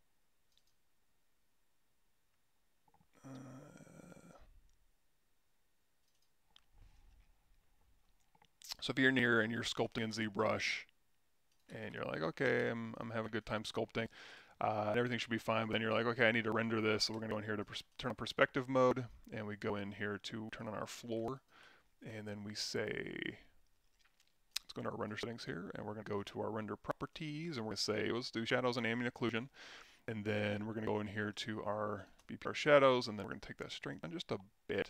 For the shadows, we're going to crank those rays up. Just because what we're going to do is we're going to take this angle and crank that up so we get a nice, a little bit softer fall off. And then the AO, we're going to go into AO settings and we're going to say, take that blur down to 2. I want a tighter AO than that. And we can change that strength, but I think it'll be fine. Then we'll go into our light. We'll kind of move this light around. And this is another thing too, where it's like, I only use ZBrush for sculpting. Well, as soon as you go into like BPR rendering, it's going to use more of your system. So in this case, even your GPU kicks in quite a bit. But of course, the CPU, it doesn't fully utilize it like light bakes and Unreal or photogrammetry or anything like that, but it still uses a pretty good portion of that. You can also consider turning off your threading, your forget what they call it. Intel calls it hyper-threading, basically, or my brain's already starting to go. But you can make it so that there is no hyper-threading. So you can see I have 32 cores and it's 64 threads. You can make so it just has the cores and then no threading, but it seems to be doing fine. So now you can see it'll render faster, and then here's your nice shadows and stuff like that. The floor is catching the shadow, and then so you're in here and you're sculpting. However, if you wanted to make like a 4K render, it's based on your document size. But we can go in here and we can say new document, and we can say, oops, so you can just double. So now I'm at 2240 by 1680. Of course, you can't see everything, so you need to go into your document and you need to zoom out a little bit so you can see the entire document. And it's really actually kind of hard to see because, go in here, make this so I can see that document a little bit better. So document, background, zoom, so we can see the whole thing. There we go. So here's our entire document. Now, if you just start going in here and you want to do a render, that's fine, because now you're going to render at a much larger document, and again, it's going to gather a lot more of your resources. It's going to take a little bit longer because you're more pixel rendering, and we have this increases your render time too quite a bit. The sub-pixel. You want to maybe, if you don't need super duper aliasing, you can turn that down, but it's fine. And also if you go in here to render, you got your render passes here, so you want to take these into Photoshop. Here's your depth map and shadow and AO. All good stuff in your mask. You can also go in here to your Z plugin, ZBrush Photoshop, and you can just hit the ZBrush to send this to Photoshop, and it'll load everything up in the Photoshop in layers for you. However, it's like, okay, I got a cool render. Oh, you know what? I want to make a modeling change. You're going to go in here and you're going to start sculpting. You might notice that it's a little bit more laggy on your sculpting, and it's a little bit more stuttery. That's the other thing too, is ZBrush with the faster hard drives. I've noticed my undos, like I was doing like 14 million polygon meshes, and undos were nice and fast. So, because sometimes undos can get a little bit chuggy on your super high resolution meshes. It seems to be working pretty good. So anyway, you might notice that your performance dips. In that case, just take document size, W size, new document, and that's going to make the document just fill up this area. And now it's not trying to process or handle any wasted pixels, so you'll get a little bit of that performance back. Hey Leo. Yeah, for some reason there's something going on with, and now I'm starting to wonder if it's my internet speed. All of a sudden, for some dumb reason this morning, it's doing something weird. Ubisoft Sweden, how's it going? Yeah. And I do talk fast, so it's actually kind of maybe a good thing that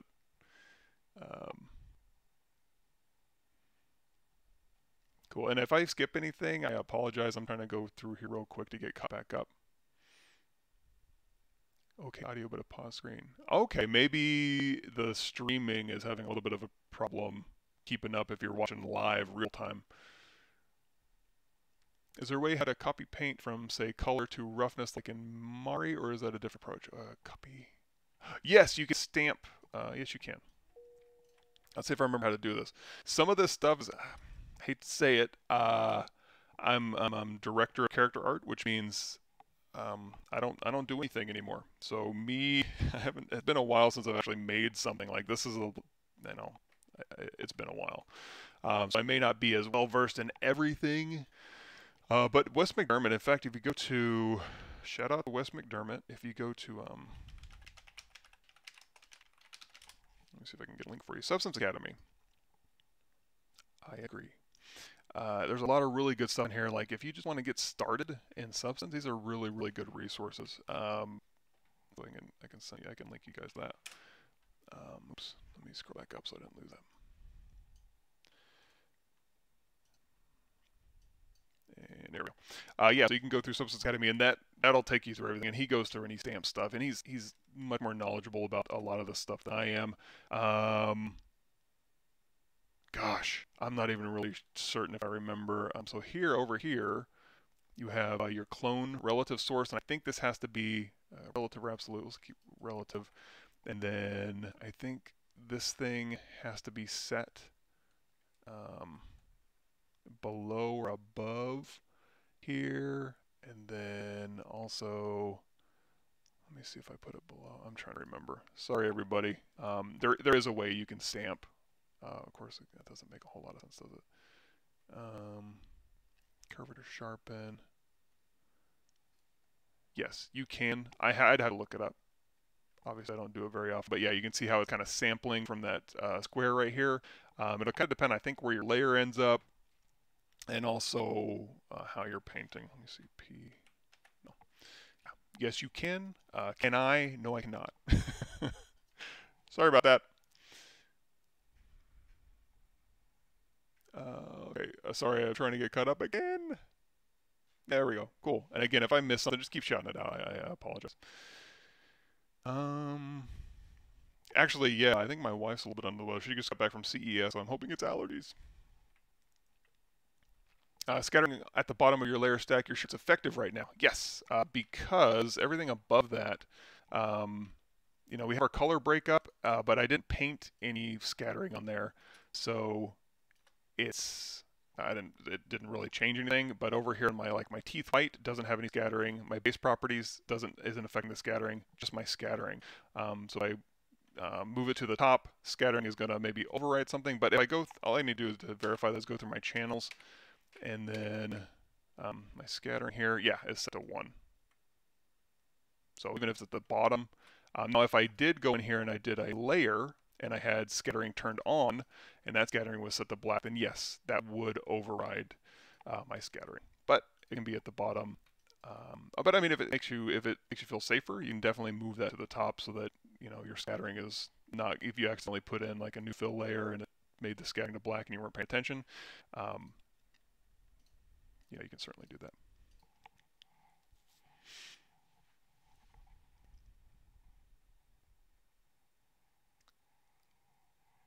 Oh, and you can also paint across UDIMs. Let me, well, if you're in the beta. So here, if I scroll down, and actually a lot of UVs, rolling. There's a lot of stuff we can talk about. But here, if you register for the beta, you can go through and you can actually paint across UDIMs in the beta. So that's kind of neat for you UDIM folk. And I do have a UDIM version of this. It's not really any different than texture sets in this version.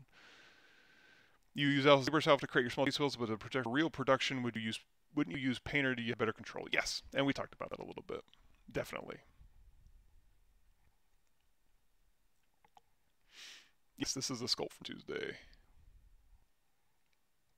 Hey, me to add Substance 3D tag in the tweet as well. Believe it or not, they helped get the free licenses for the winners. Let's do this. I think I can update that right now. Yeah, I was just going through the email thread, and that's the one that jumped out to me. But let's talk a little bit about Photoshop, everybody. So here's my working file, and then I can go through here and I can say, okay, submit here and then here. I'm just going to duplicate this off, scooch this over, and then we'll call it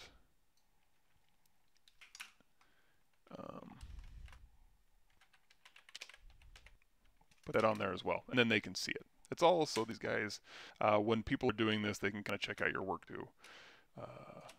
It's funner that way, I think. Here, here. There we go. You know what? It'd probably make more sense if these were close together and then it was at me.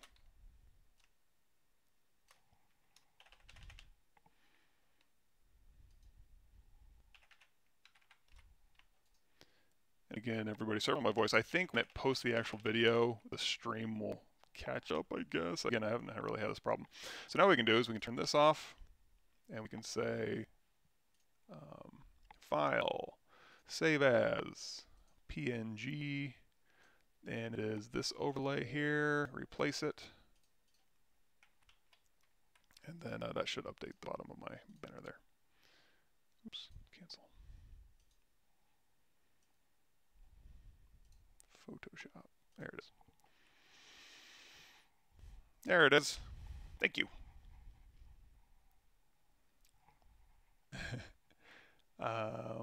Color, roughness, Mari, or is it a different approach? Yeah, you can. Sorry about that. I should have. Yeah, the stamp. You can use a stamp. Again, I'd have to look that up real quick. Better for a modeling and texturing portfolio, show off work based on original concepts. I would say if you're just starting out, I would use someone else's concept just because they're going to be stronger. It's hard for you to compete if you're new, even for somebody, even if you've been in the industry 15 years, you don't do a lot of concepting. For you to make something unique and cool and aesthetically pleasing, you know, some concept artist has been doing it for their entire career. It's probably going to be a little bit better at that. But you know, you always want to give them credit, or hell, even write them up on ArtStation and ask them. But yeah, you'll probably get better results because, like, even if you had amazing technical execution, if it's on something that's not really that aesthetically pleasing, you're kind of shooting yourself in the foot a little bit. But if you can concept and do your own modeling, then that's just icing on the cake. You know, it makes you more marketable for sure. And that's something even when you're doing models based on other people's concept, try to be mindful of like what's successful about that concept so that you can kind of put that into your working memory while you go through, and then as you start creating stuff, or as you're interpreting concept, you can interpret concept better if you're a better designer. So it all kind of works hand in hand. Never, you know, I wish I could go back in time and tell myself this. I got, you know, technical pipeline workflow proficiency, stuff like that. I can be an effective artist. And I think I said this even in my fact here. Let's go to ArtStation here. And it looks like I got bumped from here, but if you go to ArtStation Learning, I was at the top for a little bit. You could go and see this Intro to ZBrush series. You can click on here, and it'll take you through. Actually, I'm not sure how to get back to the interview. There's kind of a smallish type of interview in here. Or basically I was like, yeah, you can, the more workflow and pipeline stuff, you can be a more effective or a more efficient artist. You can get stuff done faster and better technically. But if you're just polishing a turd, then all the proficiency in the world isn't really going to help your final result. So even people who do, even things I've seen where it's like master classes in ZBrush, I'm like, yeah, I'm going to learn a lot of ZBrush stuff. And really it's like, man, clay brush, Dynamesh, and I'm done. However, what they're really good at is the aesthetics, is the design of things.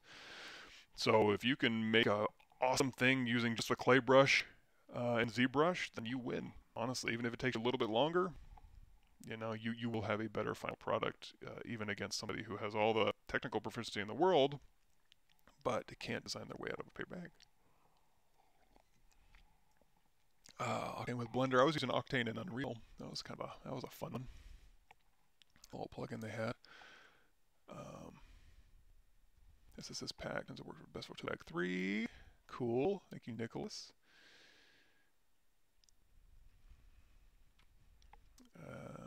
Let's see. Again, just trying to get caught up real quick. The Apinator was hand retopologized. basically, I mean, and it was quick. Like basically what I did was I went into ZBrush, I did a really quick pass on this, and then in here, let's go file. I can show you guys that real quick. Let's go into, what am I looking for? Desktop, Animator, Files, Resurface, Painter, Source, Reference, Editing, Resurface, Working. So for example, I'd bring in a really quick, retopologize version of this. And in fact, I'm probably only doing half. So if I go in here and I say, and again, this is stuff you can do in Blender, Modo, 3D Studio Max, anything you want to use, no big deal. So we're going to go in here to low and high, and then we can, so for the high here, if I want to retopologize in the skull or the jaw, for example, I can turn on the jaw, and then for this one here, go ahead and hide this stuff. And you go in here to the jaw. So let's say this is what I was bringing in, and actually let's get rid of all that. So we have our low res and our high res, and then I can go into, I have a hotkey for this going into quick, where is it? I'll show you where it is. Modeling toolkit, you have the quad draw over here. In order for this to work correctly, obviously you're going to have to go in here to your high and make it live. So you just click this little button. So now you have a live surface. And again, usually what I would do is I would just be working on half because everything on here is mirrored. I'm super lazy, guys. So again, Control-Shift-Q is my hotkey to go in here to do quad draw stuff, and then I can just kind of snap to these. And you can go through here and you can like delete stuff out of here. You can go through here and you can move the stuff around. You can go through here and you hold on Shift and put these things in here. You can put in little points where you want your geometry to be, and just go in and draw these out, for example. And then you can hold down Control and you can put in edge loops or Control middle mouse to kind of snap one to the middle. So if you go up here, you can put one right down the middle. Hold down Shift to smooth if you want to kind of relax. And then also, if we go in here and hold down Control-Shift, we'll get rid of some of these here. So we're going through here and we're topologizing like so. Let me hold down Shift, and oh, that's another thing too. So you can use Tab and middle mouse, and then get rid of that. So if you wanted to just drag out, I think it's, what is it, Tab, and then no, let's do this, Tab.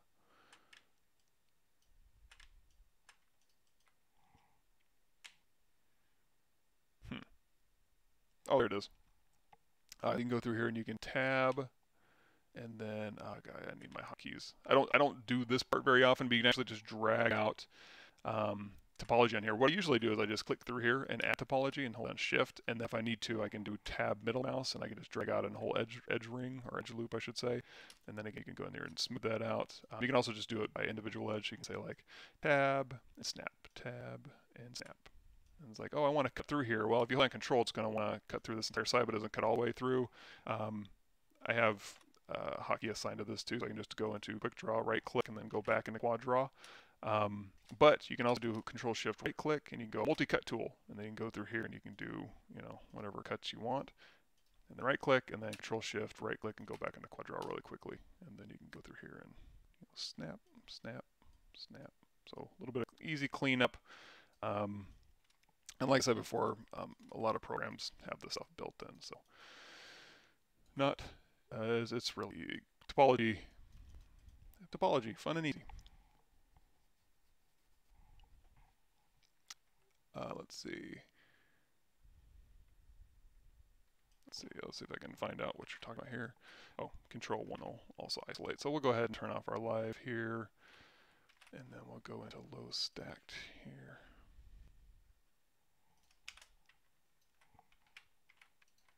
Oops. Oops. Quad draw. Let's hit W. There we go. So, question. How did you achieve those small gaps between large shapes like around the eye sockets? I assume polygroups and edge loop. Yes. Basically, and again, I'll have more information on this. I'll have the full breakdown. I don't want to go too much into ZBrush right now, but essentially I did a mask and then an edge loop mask border, and then I popped that out into its own separate meshes. I can show you a little bit of that. Let's see, recording. No. Oh, I always forget where I put this stuff. I just moved it this morning. Let's go to working.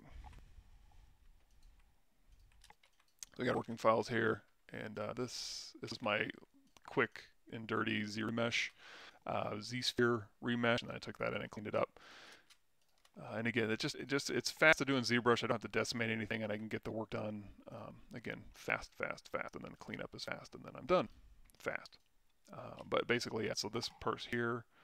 In fact, let's go ahead and let's do this. Let's just clone this off, and then I'll do a quick mirror and weld, and then we'll do a quick split two similar parts. Okay. There we go. So now I can go through here, and these are separate subtools. In fact, if I wanted to, I can go in here to transform and explode stuff out. So now you can see all the different component parts. And in fact, that exposed a bit much, I think. And let's do X, Y, and Z. There we go. So you can kind of explode that out a little bit. And you can see basically, it's kind of inset in there. Basically what I did was do a mask inset, and then you know, we can talk a little bit about game res. Here's what really oh, I'm so excited. So basically, if you go to my and this is all on my ArtStation page too. If it's more easy for you to navigate my ArtStation page, if you go to my profile, it's Pav, my Kalvich, and here there's a Houdini game dev tools set, and you can go through here and you can do auto game res. If you click up here, it's 32 video on how to do this. It's a little bit dated. Houdini moves fast. They're kind of like Blender in that things just happen real quick. They're pretty on the ball about some things.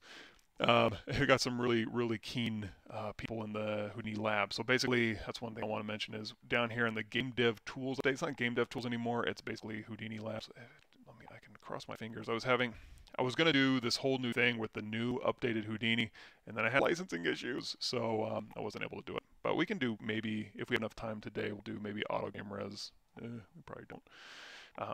But anyway, I was going to go from here to Houdini and then do auto rhizome UVs and quad remesh in Houdini and export that out. You can even bake in Houdini if you wanted to, and I was going to talk about all of that as kind of an intro to getting started. If you were on your own, then my Houdini lighting's messed up, so now I'm kind of Houdini-less at the moment.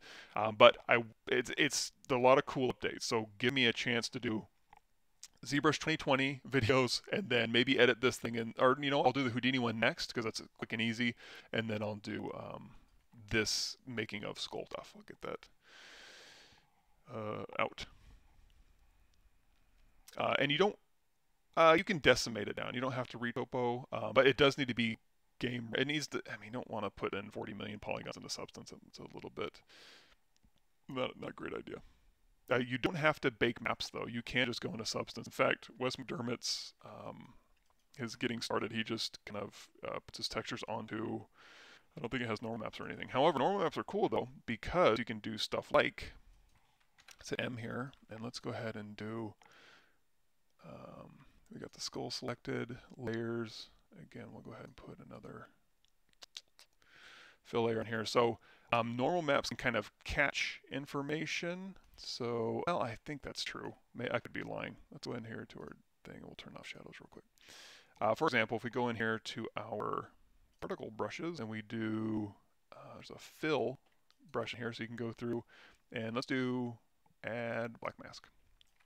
I can go through here, and I can, again, use this particle brush to go through and fill areas, and it'll kind of detect where edges are on your mesh. So I can go through here and I was like, I want to fill in this little area. I want to fill in this little area and this little guy. And let's see if these fill in. If these fill in, it's using the norm map. If it's not, and this is something too, yeah, it does. So you just dump that in there and it'll go through and fill. Now, this obviously isn't the only thing you can do. You can go through here and you can say, you know what, let's do a rainstorm. Just click and drag, or click in your document, and it'll rain particles on your mesh. And wherever it's raining, it's going to paint particles on your mesh here. And then whatever your base layer was, so I hit M, you can go through here and be like, you know what, I want this to be acid rain. So we'll go down here and we'll say, let's make this kind of greenish. And then also go in here to your height and drop that down. So now we can kind of have, as it's raining, it's also cutting into the mesh. And you know, have that all happen in real time.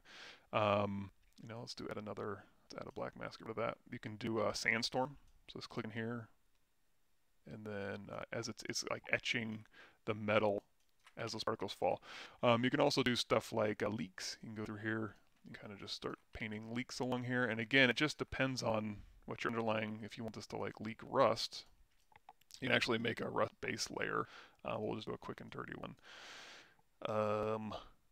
But yeah, all that good stuff. Particle brushes are fun.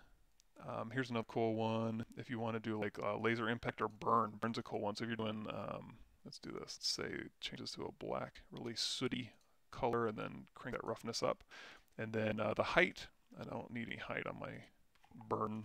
So we go here, and then if you had like little areas where it caught on fire, you can go through here, and you can just paint burn. There we go. And then we need to paint white. There it goes. So now you can see, you know, if there was like a little engine port, let's say these things back here, there's an engine port here, you can go through here and you can just kind of put some burn in there, and we'll go through and kind of burn up your mesh there. Pretty neat stuff. His eyeball's on fire. Yeah.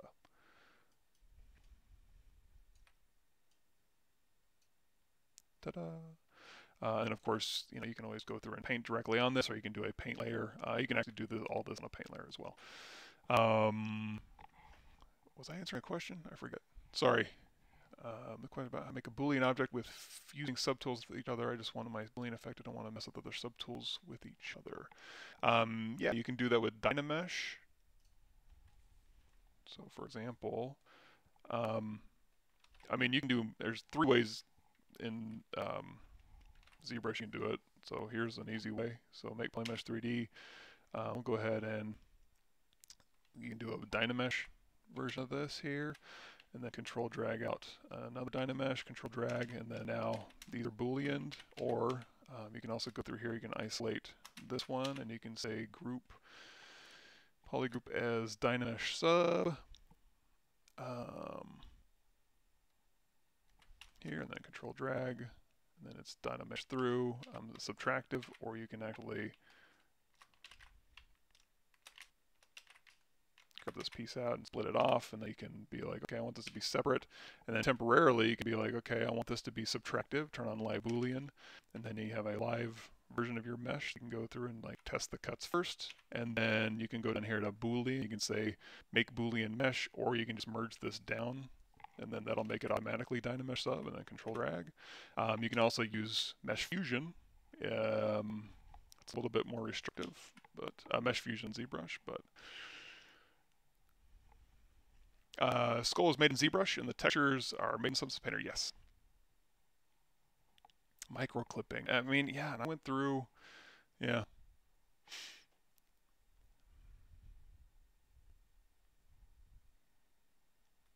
Cool. Getting cop, couldn't get up. I'm not sure about the points on Substance Source. I'll have to follow up with that one. Or actually, they'll let you know. I'll DM if you win. If you get picked, if my wife picks you, they'll DM you with the. I'll DM you, and then they'll get you in touch with the specs of that.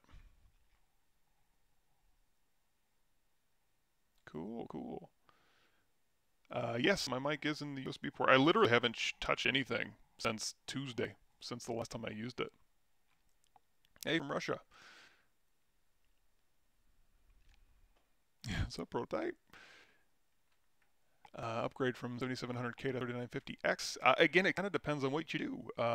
If you need lower cores, higher clock speed for the work that you do, I run the gamut. So I do, and the cool thing about this too is even if I do go to something that doesn't utilize distributed workload very evenly or at all, just lights one of these things up, I still have a boost clock. So I'm still getting like 4.2, 4.25 boost on that one, because I'm just using one core out of 32.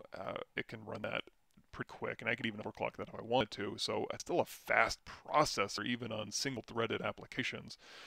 But you know, I also don't want to limit myself to be like, well, I only want 4, 8, or 16. It's like, well, no, there's some things where this comes in real handy. So, you know, like I said earlier, like video editing will make you roll you to a crawl if you have any weak links in your backbone.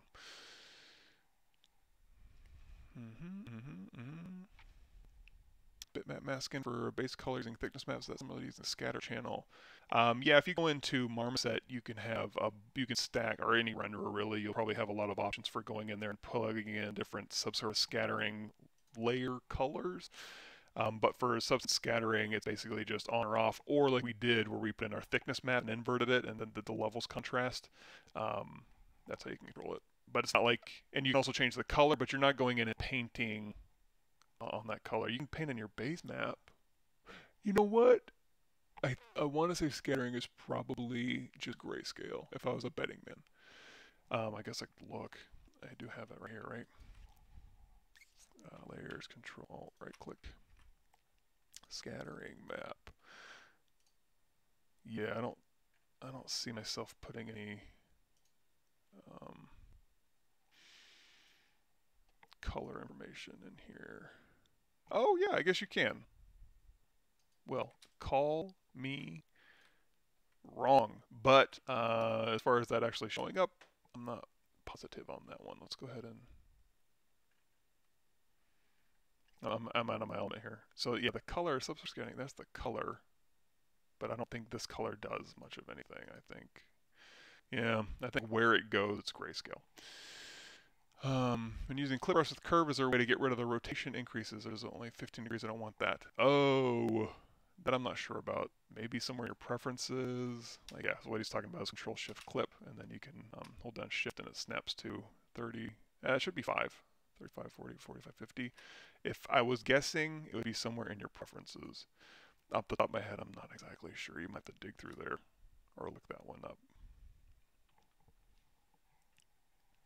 Okay, I'm caught up. If I missed anything, shut it back out. Cool. Going. As it goes on, I try to select vertices in my quadra when they're inside live mesh. I'm apologizing. Yeah, I had that exact same problem, and that's kind of why I prefer to do a quick Ziri mesh. Ziri mesh is good too. You can do a quick Ziri mesh and then clean it up. Or Houdini, you can do a quadra and clean that up as well. And then also doing Ziri mesh, doing a cleanup. And if you go to my channel, I do a Ziri mesh, and then I there's so many things I want to show you guys, but I have such limited time. For example, I can duplicate this off, and I can do a quick. It's gonna be ugly as hell, but bear with me. Size down, Ziri mesher.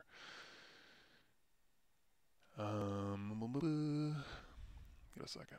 So let's say I want to Ziri mesh this just to get something quick on here, and let's just do half. And I could actually do a much better job on this if I did Boolean and then Ziri mesh based on that. But just for demonstration purposes, I'm going to go ahead and just clone this result off and then delete this, and then I'm going to go to append a z-sphere, and then the z-sphere here we can. This isn't symmetrical, so I'm not worried about scaling or hitting X symmetry or anything like that. And then we'll go out of transparency mode. I'm going to go down here to topology and then select topology, and I can select that Ziri mesh result, and then we'll go over here and we'll choose. I like to do a little matcap pearl. Drop this down. Also in your render, sometimes going into a preview shadows, turning off deep shadow, so you can see a little bit better. Then you can go through here and you can clean this up. So it's like, oh, this didn't work out great. And again, I could have done a much better job if I would have done Booleans. But again, just for demo purposes here, you want to make sure and edit topology, density, mesh down, and then you can go through here. You can just kind of clean this up. And this is all just done in ZBrush. So if you don't like retopologizing in ZBrush, then don't. No one's forcing you to do topology in ZBrush. But I like to do it just really quick in ZBrush. And then I'm ready to take this out.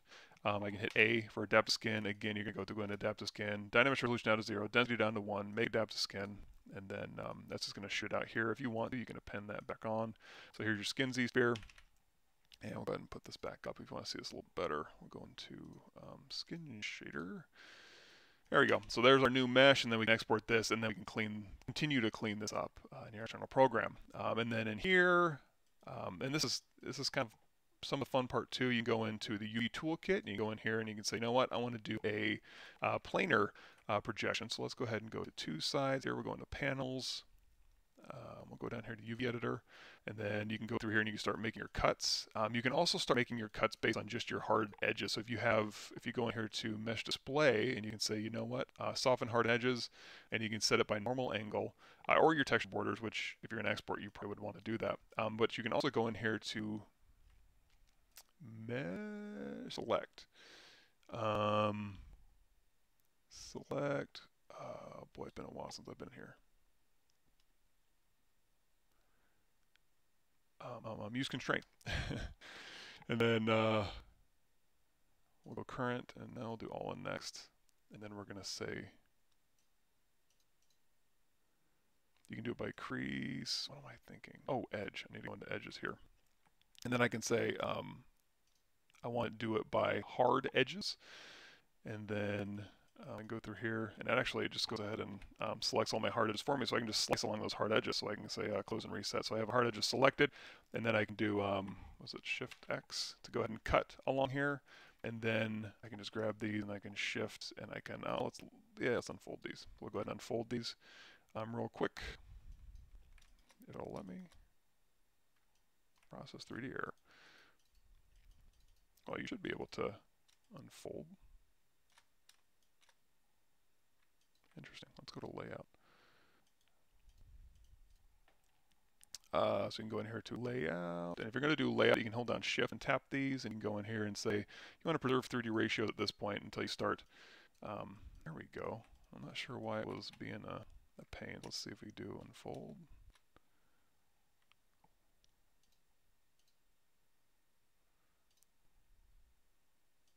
Okay, you know what? If Maya wants to be in a bad state, Maya can be in a bad state, because you know what I want to do? I can just take this right in the head. So I can go in here to UV layout, info, run, and then I can just say I'm going to load options, edit, and no fair making fun of this interface. It works. Poly edit, I'm going to send my mesh over. And so I've already sliced this mesh up. So now I can just, whoops, sorry, forced to habit. So I just very quickly go in here and say, you know what, let's do shift flatten. Just do a real quick flatten on all these. I can just do a real quick pack. And then this is really cool. In fact, before I even did this, I could have done found symmetry. Some of these things are flipped, so I can just go through here and kind of flip some of these. I wonder if that was throwing Maya off or whatever. Anyway, really cool stuff to do. I can also go through here. I can like cut this, and I can hit R for rectangular. Oops. And I can just hit F to flatten. And if I wanted to make anything from straight line, like if I had something cut that I wanted to stack, I can just go through here and like cut all this and flatten. In fact, I can do Shift D if I want to drop these. And I can do Shift D. I can just go through here and cut this however I want. So if I want to like cut along here, I can just go through and just very quickly kind of cut. And then, oh, symmetry. If I wanted to find symmetry on here, display, nope, edit, symmetry find, just right in the middle here, hit enter, I think. Find here, spacebar, there we go, hit spacebar. And then I can have a symmetrical object, so now again, as I'm cutting over here, it'll cut on the other side. So this really quickly, and you can paint on here as well. We'll go ahead and drop this, and then we can go ahead and flatten this out. And if you had anything you wanted down the middle, that you wanted to flatten, like through here, if this was going to be stacked or something like that, you can go in here to stack, S, S, S, S, and then they'll go ahead and pin these across a straight line, then control drag these out, and then you can go ahead and hit F. And then, yeah, and this one you can hit S to go into symmetry. A lot of cool stuff you can do in here, and then we'll go ahead and turn this off. Anyway, long story short, we can do a quick pack, and then we can go over here, we can say send, and we'll go back into Maya. And now can I, why was it being weird? There we go, now it unfolds, that's fine. You can say unfold, you can optimize, like this kind of stuff too. You can go in here and you can like straighten UVs, border shell, all that good stuff. So you still have a lot of that same functionality. Not sure what the point of all that was. Sorry, I'll get far along enough and I'll just forget what I was talking about. Or if I was answering a question or something. Or if I just...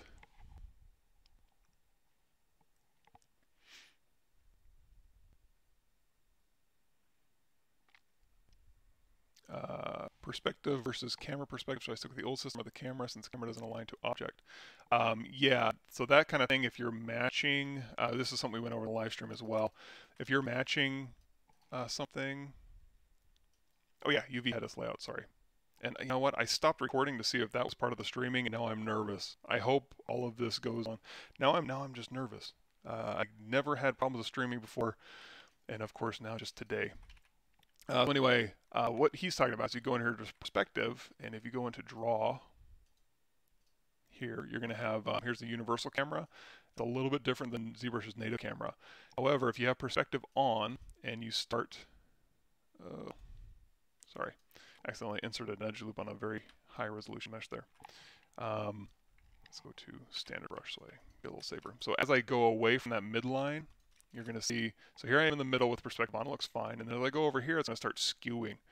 You can mitigate that a little bit by going in here and turning off universal perspective camera, and that'll give you access to align to object. So now it'll be perspective front face no matter where you are, but you lose out on having the physically correct camera stuff in there, I think. Align to object on, yeah, it still skews. So, you know, it's either one or the other, I think. I don't think you can do both. Is there a way to project or transfer polygroups from one mesh to another, say onto a zero mesh to mesh? Transfer polygroups. Yeah, you can. You can transfer color. So for example, oh, here's another thing. So if you wanted to do an auto game res, and I'm not gonna have enough time to do auto game res. If I had Houdini, we could murder it in Houdini. It'd be awesome. In ZBrush, it's a little bit stale to sit there and watch. It's doable if you go on my YouTube channel or on my station page. Either one, like this one, sci-fi weapon process, we go all the way through. I think we use ZBrush for most of these and just kind of decimate it down and bake our maps and throw it in Painter. So even this, it's super crappy game res, but I mean, if you're just doing proof of concept, you want to do a quick render, like this. Let's see if we go through here. And even here, I take it to iRay. Yeah, so even is a total garbage mesh, but we were able to go through here and just do quick UVs, seams, decimated game res, and bake our maps, and it looks great. Would it stand up to like the scrutiny of the technical director while putting stuff in engine? Probably not. But for just quick proof of concept, like, and the other thing too is you got to remember this is a concept sculpt. This took me to do this one. To do the gorilla skull took me probably 3 hours to kind of go through and kind of match my reference. And it's not completely finished, but it's close enough. And then it took me kind of the rest of the day to do this. I would say, you know what, I'd probably give myself, I guess, a working day to do this. But if I was really firing all cylinders and matching something, we're talking probably another 3 hours. So in one day, you can make a pretty decent gorilla skull and then just apinator it up fairly quickly. But it's still not like, well, do you want to like go in and make, if I was to make this all sub-D meshes and cut in all these little intricate things, one thing, like we talked about before, these little intricate things I'd probably just put into the texture, unless you were going super IMAX and the camera was gonna, like, even then you could do displacement maps, I suppose. But even like getting all this stuff to resolve correctly and smooth, I could definitely do it. It's all the information's there. So I go through here and I can just say like, split this out, and I could just rebuild this as a sub-D mesh. Would it take me forever, and would it be worth it? I mean, that's kind of up to you to decide. For me, as a concept mesh, just to kind of get proof of concept and go in and do beautiful renders for approvals, not at all. And you saw how fast it was to kind of go through and just texture it up and put an array, and you know, that could just be my approval render. And it only took me a day to do, and it took me, like I said, you texture this and render it in 10 minutes. So, you know, pick and choose your battles. And then once it's approved, then you can go in and be like, well, okay, yeah, the camera is going to be right here, so let's go ahead and rebuild this, what I need in as a study surface, and make it beautifully subdivided and stuff. Yeah, the the UV is super odd, but man, I gotta tell you, I for even just quick and dirty UVs, I like to use this program. Let's go ahead and can I do symmetry off? Oh yeah, so with symmetry find. Let's do this again. So we can't find symmetry, but sometimes it's useful. You know what, let's just do this. We'll go back through here. Sorry, I'm going off on a tangent.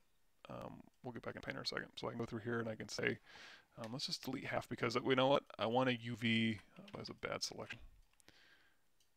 I want a UV just half and then have it stacked over on top of each other. So if I do this, now we can just send this over, so we can send this back here. And since we did edit, I'll go ahead and have our UVs. I mean, this is basically our UVs sitting here. And again, we can just repack these, all good stuff. And these lines right here, right down the middle of the face, are already straight. But if you're in here, we do Shift E, and we just, oops, Shift E, Shift E, and go through here. And another cool thing too is you can go through here, you can like paint. So if you just want to do a really quick paint in here and drop. A caveat to that, and the version I'm using right now, I forget where it is. Ooh, sorry. Is it under edit? No, display. I'm trying to remember. There's if you hit G, it's going to be, this is kind of group paintings. You can do GU and stuff like that. There's a way where you can set it to legacy, because as I was painting through, I was noticing it was going all the way through the object, even though you can tell it not to go through the object. So I had to go back to legacy. But anyway, we can go through here and we can just paint these and drop them. We can do Shift C, and we can go through here and we can grab all these. And if I want to, I can pop this out. I can move it along. I even can go through here and just pop this out, and I can go in here and kind of mess around with it.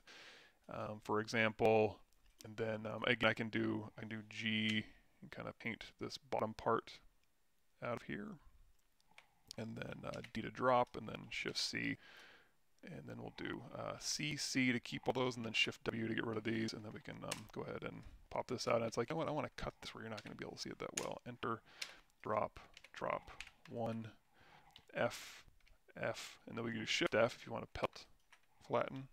And then if you want, you can even in here, you go through and be like, you know what, that's not going to be great. So I'm going to C, enter, and then flatten this. Actually, I probably need to cut along here.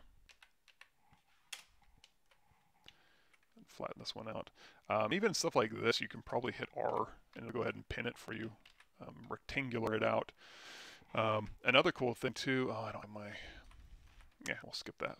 But anyway, yeah, so there's that. And then along a midline here, if you can also do G facing 180, so Shift F, not too much. GU, G, small f. I guess that did okay. And G grow that out a little bit.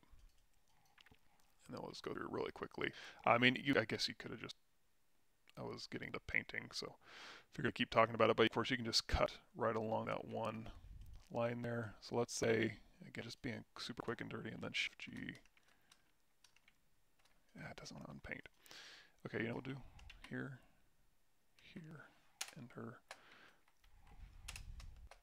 And then I'm just going to drop this one. So I hit drop here. And the whole point of this is, like, if I wanted to mirror this overlay, I need to fix that geometry.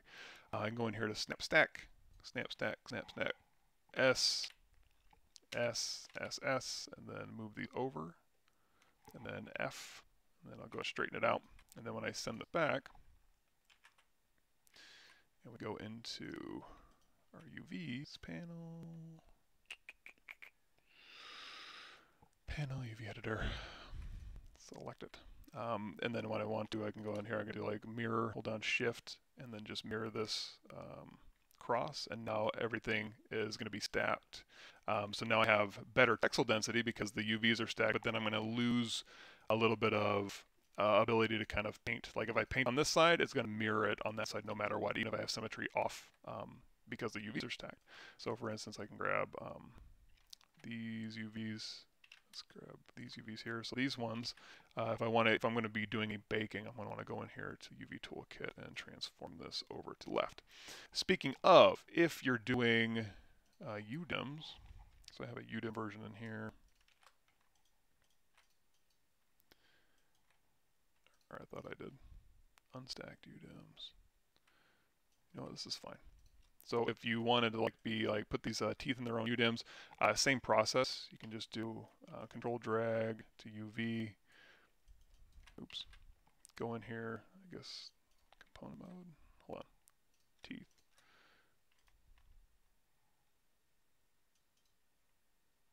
Come on. and then I can just transform. You put this move to 1, and then it'll just move over 1. If you're like, well, how do I know what UDIM that is? I mean, you can, it's pretty. I have tiles showing. So basically, 1, 0, 0, 1, 2 through 10, 11, 12, 13, 14, 16, 8, 9, 20. If you want to see those, you can go into View, Grid. And right now we have tile lines, so that's the different UDIM tiles. You can also do tile labels.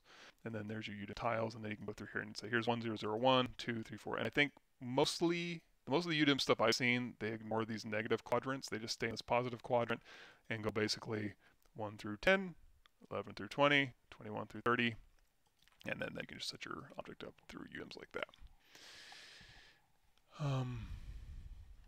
Sorry, let me get cut back up here. Yeah, it's super hotkey dependent. It actually, it's pretty quick. I like it. I enjoy it. Of course, I'm biased because I'm comfortable with it. Your mileage may vary. How many years of experience do you have in the industry? I graduated. Got my associate's degree in 99 to 01 at Texas State Technical College in Waco, Texas. And then Ringling was like 99, 2000, 01 to 05. And then I went and worked at Tiburon, I think, in 05. So 2005, 2015, so 14 years. Referral videos aside, it's been very helpful. Excellent, cool. I'll have some more Houdini stuff for you soon. Thank you. Yes, excellent. I'm glad those videos are up now. Does Substance Painter do good UV auto UVs now? Let's check it out. Good point. Go ahead and kill Maya. And you know what? I guess we don't need UV layout anymore either. It's fun, but let's talk a little bit more about Painter, and also let's talk a little bit more about performance, because that's there's been some severe increases. I'm gonna go in here to New. I'm trying to think what the best thing to kind of. Let's go in here to resurface. We're gonna do We're gonna do stack base, so I can show you a little bit of a different technique. So this one, I have a bake all file, so I'm going to go in here and I'm going to hit bake all. For you guys, if you're downloading, let me go ahead and shoot that back up while we're all watching. Go to my NVIDIA folder here. Sorry. Share. If you want to texture this thing, please do, and then shoot it back at me. Hashtag NVIDIA RTX and then hashtag Substance3D. And then have Mike, and you can possibly get, if you win, one of 2 licenses for Substance Painter for a year. Anyway, so we've got, I've selected the all low, so we can hit OK. And this one is going to have texture sets over here, but it's only half because I'm only going to be baking half and then stacking it or flipping it over on the other side. But I can still do that in Substance Painter, no problemo. So we're going to go in here to the texture settings, and we're going to scroll down. We're going to bake mesh maps. And if we go down here, I'm going to do 2048, and we're going to bake all these maps. And I'm going to go to my high res. You can bring in all of your high res all at the same time. You see I have a skull high, and you can still do namespace to your texture settings, but I'm going to do it individually. So I'm going to do do I have that? Bake stack. Oh, you know, I guess I moved them. Sorry. We're going to do ape skull high, and we'll go ahead and bake the skull first. And we're in eyes right now. So what I'm going to do is I'm going to cancel out of that. We're going to go to the skull here, and we're going to bake these one by one. Again, you can bake them all. You're going to see bake all texture sets is down here. You can bring in all of your ZBrush as long as the names are correct. You're going to notice in my file they're underscore low, and then my high res they're underscore high. So if your namespaces are correct, and by default it's underscore high underscore low, you can of course change that to whatever you want. You can tell it, okay, for my normal map, I want you to only match by mesh name, and that's going to allow you to get very clean normal map bakes without having any transfer errors or projection errors, I should say. And then over in your ambient occlusion, you can tell it, you know what, always bake, because if I'm not going to be animating any of these, then I do want ambient occlusion baked between objects. But if you are going to be animating these things, everything, you can go in here and say only same mesh name. So it's kind of up to you how you want to break up. But anyway, so we have our skull mat in here. We have all of these, and we're going to go ahead and bake some maps. So we're going to go to, again, you can bake all texture sets. In this case, we're just going to be baking the skull mat texture. So we're going to bake skull mesh maps. And boy, that was quick. That didn't skull mat here, texture style. Oh, did I load the high resin? Hold on. Bake mesh maps. I didn't load high resin though. In this case, it's going to be skull high, and then 2048. And you can actually go see here it says use low poly meshes, high poly mesh. You can bake to another mesh if you just want to grab quick curvature AO. And we can say bake skull mesh maps. And then I'm going to go down here. There's some documentation we can talk about here. Let me load that up. Some of it's, I think, a little bit contradictory, but we'll sort it out. And I think, honestly, I think it's just some stuff hasn't been updated. So it's going through and it's going to be baking. Now, there are some mesh maps that aren't GPU ray traced enhanced, and you'll be able to tell the difference for sure.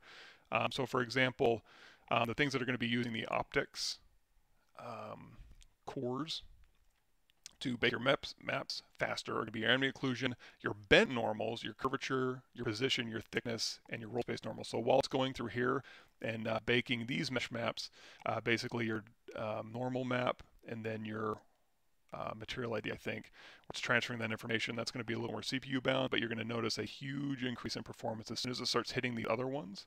Make sure we're still rocking and rolling here.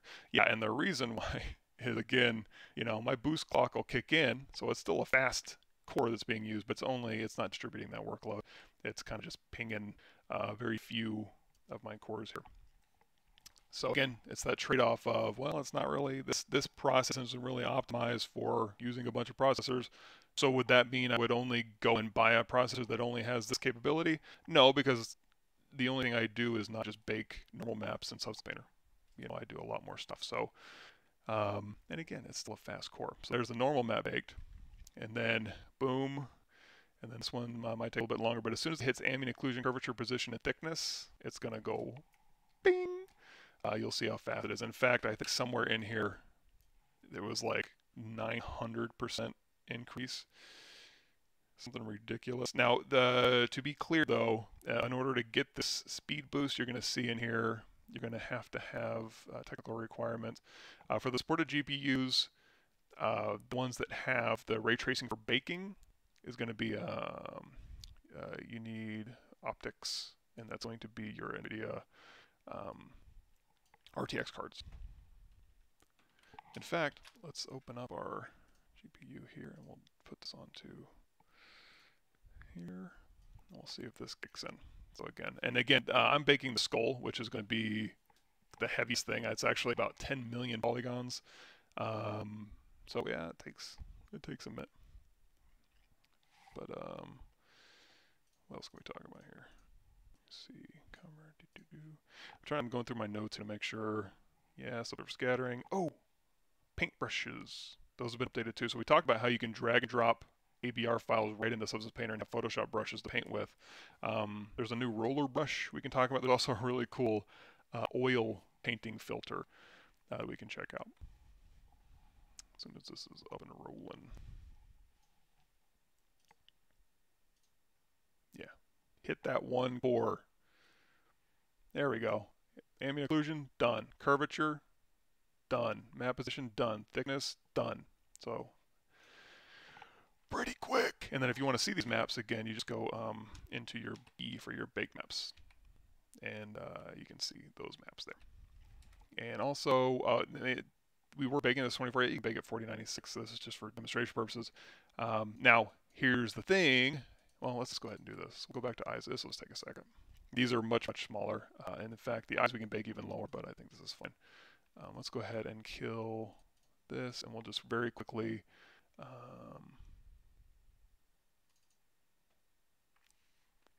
big eyes, mesh maps. Normal, roll space normal, med ID, ambient occlusion, curvature, position, thickness. Yay, and like I said before, this skull was not optimized at all. In fact, if you're going to be exporting out of ZBrush, it might behoove you when you FAX export, go ahead and hit triangulate. There is a caveat in some of these where it's like, in order to do the process, I think it puts an ASBin file in there that'll triangulate the mesh so it loads in faster on iterative bakes. Iris we don't need to bake, and then teeth will just be another fast one. Teeth here, bake them. Done, done, done, done. Done, done. Now, we got everything baked. but it's not my entire mesh. So how do I get my entire mesh in there? Let's hit M. Onto our. So how do I get my entire mesh in there? Basically, I have another one. This is where we go back in here to edit project configuration, and then I can just load up a file with everything mirrored that I need to have mirrored, but the UVs stacked. I can just select it. Here's my skull all. And then I'll go ahead and bring everything else back. And like I said before, it's going to go ahead and stack them. It's got the UVs on the other side. However, on things that are mirrored, if I put it in here, Control-Alt-Click, right-click, Layers, and then just start painting on here, it's going to be mirrored. Even though I don't have the symmetry line turned on, it's mirrored. There is a new roller brush in here. So let's go ahead and do a fill layer. Nice blue fill layer. Add black mask, and then if you do I'm just going to go all. You can do brushes, search, but paint roller warning. So you can go through here, and then you've got warning on here. Let's see if I can see full preview. There we go. So you can see as you go around, it goes ahead and follows the brush. So that's super useful. You can do arrows, so like the arrow will follow the brush around now. Super neat. And of course, what's this one? Ha, nice. Click it. There we go. Of course, we're going to do warning. We probably want to do something more like, let's do yellow, a little amber. Warning. So yeah, there's the roller brush, and there's another one too. I'm going to go here to File. No, I'm not going to go to New. Let's go in here to File, Open Sample, and there's you can open up any of the like Meat Med or the Preview Sphere, Jade Toad. You can go in here and you can texture up the things. I'm going to do tiling material, and this is where you can kind of test tiling material. It actually has displacement turned on. I don't need any of that. Go ahead and delete it, and let's go ahead and grab. See if I have anything that'll make a good oil painting. Yeah, this will be good. So here's the ZBrush 2020 stuff. If you need to catch up on ZBrush, just 2 live streams. Again, I'm going to have that playlist as soon as I sit down and I'm not super lazy. So I'm going to take this image right here. We're going to go ahead and download it. And then go to my folder here. And I'm just going to load this right into my here. And I'm just going to say my current session. And I'm going to say it's a texture. And then I can import it. And then here's my texture here, and then in my layers here, we're going to make a new fill layer, and I can just drag this right onto base color. Let's go to 2D only. There we go. So we have this little guy on here, and now I can go into, there's a Max Effects oil painting filter. Drop that on there, and boom. You ever wanted to be a concept artist who does nice mood painting, painterly stuff? Well, guess what? You are. With a simple drag and drop. And then you can take this, and there's effect intensity. You can go through here, and I wonder, oh, you can also swap this out. So if we have something else that would be cool, let's see if we can go in here. Anything here? If you want to see the making of this mech, that's my I did a ZBrush Summit presentation. This one's already kind of got it. You can actually do post filters in ZBrush for that kind of look too.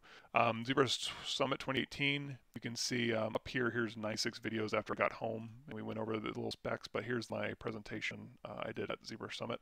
Kind of walk you through a little bit of my workflow and methodology, and there's a little sizzle video in here. We did a couple guys on my team did a little cool thing here. That's always a cool part. I like the part. Anyway, yeah, so there's that. But as far as, here we go. This will work. So go ahead and dump that in here. And then we'll go ahead and say you can come in here as a texture as well. And current session. And then we can just overwrite this. There we go. So now we've got a cool Earthworm Jim oil painting. Sorry, let me get back up. Headlines there at the bottom of my screen. Submit by 2020, 1/06/2020. So that is submit by. Did I mess that up? 13.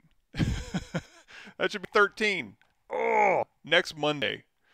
I was looking at my calendar, and man, see, when you wake up early, this is the kind of stuff that just got to shake my head. Back in Photoshop, luckily it's easy to fix. So 1:13 Monday. Yes, submit it by 1:30 Monday, and then Tuesday I'll do another live stream, and we can check them out and have a lot of fun with that. Did I seriously not save?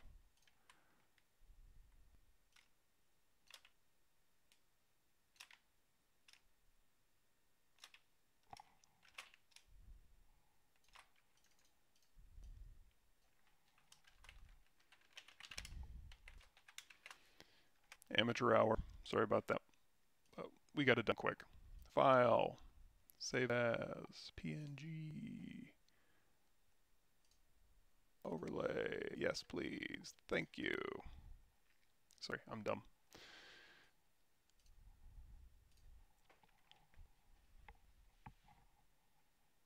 Yeah, next Monday deadline, and then Tuesday on the live stream, I'll see who the winner is. If you bake maps in 2K, can you still upres to 4K afterwards and get better quality, or can you only go as high as your initial bake to maintain that quality? I don't think. So when you bake your maps, your mesh maps, that's going to be the resolution you baked them at. However, when you're painting, that's a different story. Let's go ahead and say, open this up. So I'll give you an example. Let's talk about this. 3D only. And again, we'll go to that skull mat here, and we'll say, let me put another fill layer on here, and I put a fill layer on top of that, and temporarily we're going to turn our shadows off. Okay, so on this fill layer, we want to do, I'm just digging this blue color here, and then right click, add a black mask. So while we're painting, you can actually go, if you're kind of chugging in here, and that's the other thing too, is this is very graphics card intensive as well, so you're going to want a decent graphics card so you get nice, smooth viewport rotation and better brush handling in here. So again, pick and choose your components, but if you do a lot of painter work, a good GPU is not going to hurt you. So now in here, the skull material, we have the layers, and we got a black mask, and I can go through here in my texture settings, and you can say, you know what, while I'm texturing, I just want to see a 512 version of my mesh. I just want to get an idea, and you can feel free to texture all you want. So go in here to texture, we have this, we can go to our alphas, and we can start stamping alphas. You can actually do text in here as well, like this font alphas in here. You can go through here, and you can, like this is, oh man, does Photoshop have this, where you can control left mouse button click, and actually if you're just on your tablet, you just push down on the mesh and do this. This is so freaking useful. I wanted to say in Photoshop they didn't have this ability. It's like a total pain to go over here and change your rotation and then come back. I could be wrong. But anyway, you can go through here, and if you don't want to say substance, you can tell it whatever you want. You can say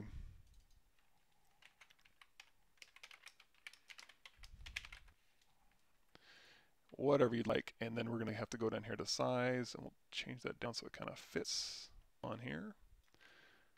And then let's see if there's anything else in here we need to worry about. Alignment, position, size, advanced blending. That's where you go into the normal light. We talked about that earlier. Yeah, it looks fine. So you're going to see, okay, I'm putting it on here, but boy, it's super low quality. So your big maps are going to be what resolution you baked them at. However, in your texture settings, when you go through here and you're just painting, here it is at 2048, and here it is at 4096. It'll update to whatever as long as your alpha is nice and sharp, it'll go ahead and paint that resolution. So again, I generally tend to just paint at 2048, but you can certainly go in here and paint at 2046, no problem. And of course, we have flexibility in here, so it's like, you know what? I want this to kind of be stamped in a little bit, and I don't really like that color, so I'm going to change this to something like that.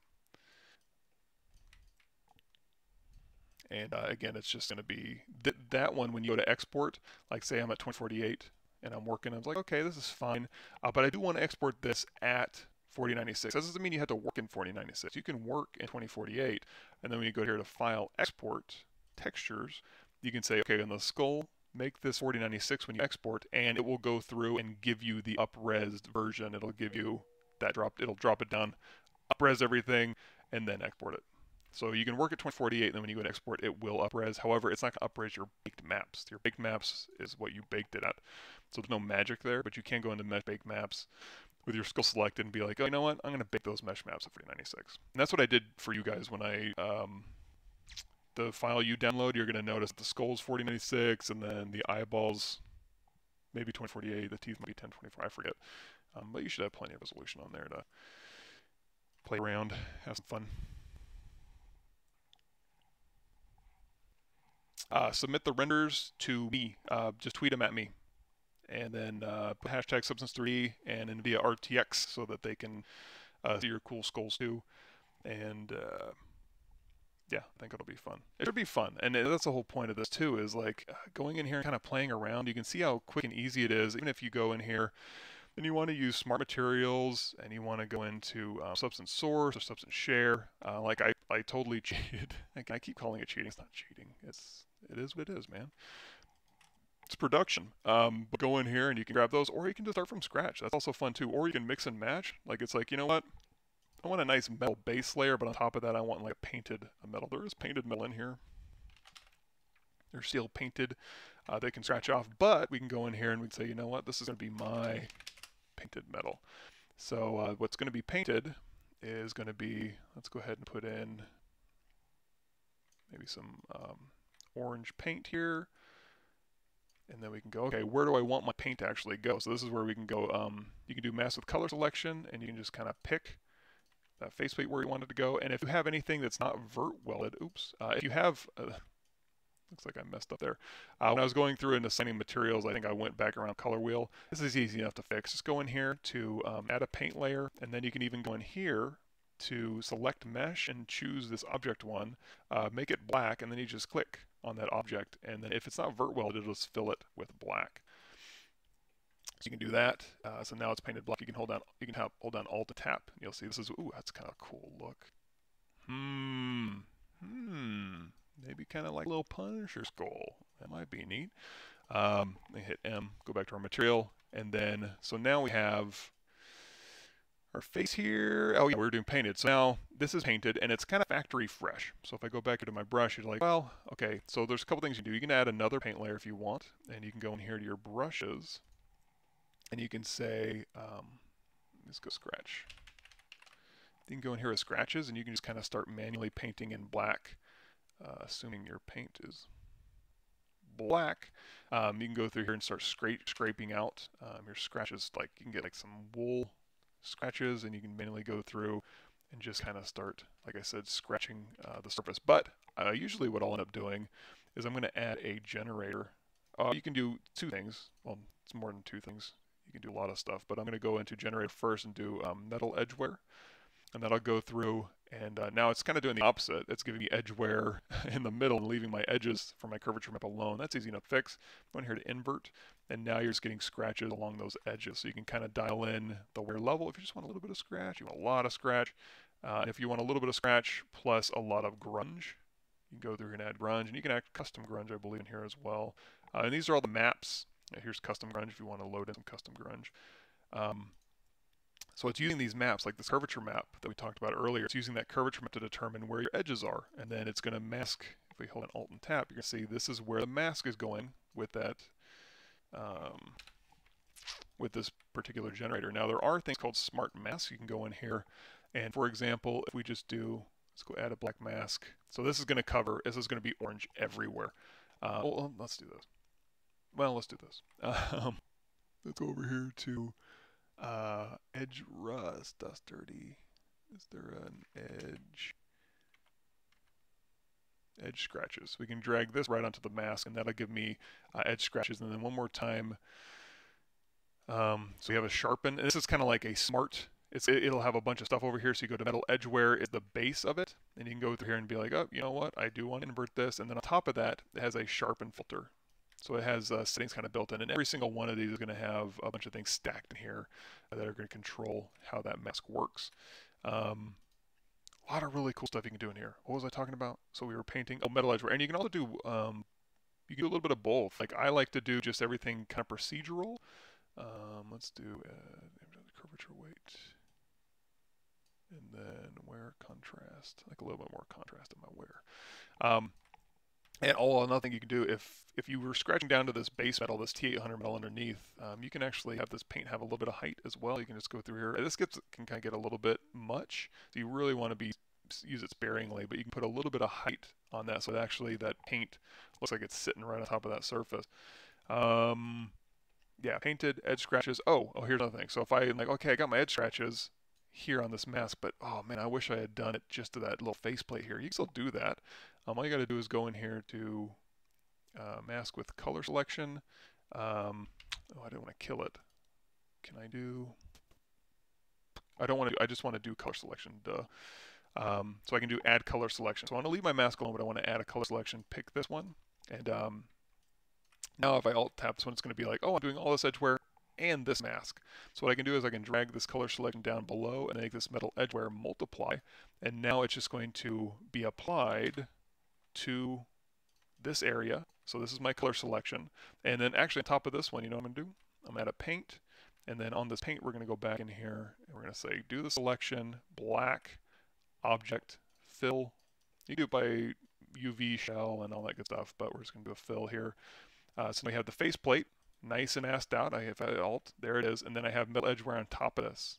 Now, if you wanted to do that manually in the right order, or any order where you wouldn't have to kind of juggle anything, you can simply go in here and say, you know what, I'm going to add a generator, and we can go in here, and you can also just like go in here and do a mask editor. That gives you all the options in the world. I'm going to keep this simple. We're going to go to metal edgeware. And now, again, it's going to do a metal edgeware everywhere because it's just normal. It's overriding everything. But if I multiply it, the blending mode, now it's just going to do metal edgeware just where that color selection is telling it to go. So, invert. Wear level down a little bit. Good to go. And, yeah, totally awesome. Totally awesome. Do I have any textures in here? Let me do, see if I can grab a...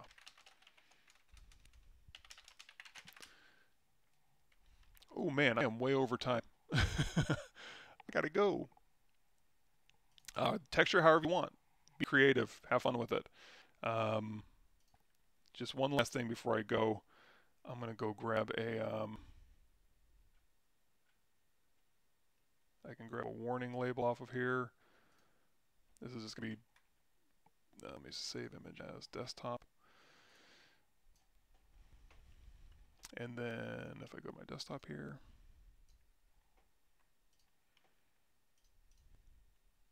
Drag this in, and we're going to call this a texture.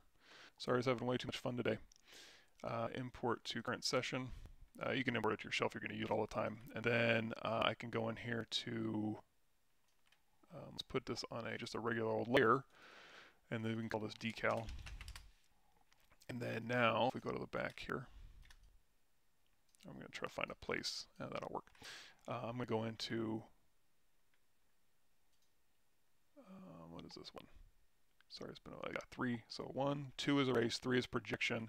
And then in this projection, I can drop in anything I want, and then I can go through here and I can hold down S and rotate the thing down and scale it down. So now I can just do a little caution sticker on here. And now this is where, I can show this off too. So basically, texture, I'm on 2048 right now. And ideally, you would go through and you would control, drag this out. You can also hold down Shift and kind of go through here like so. So we can put a little caution sticker in here, and then we'll go back into brush mode, and then I can go in here to erase, and go ahead and sharpen that up. So a little caution sticker on there. You can do a little more careful than I did. Here you see it's a little bit low res. No big deal. When you go to export it, it'll be 4096 if you choose to export this at 4096. So that's another good example. And then on here, if you go back to your brushes here,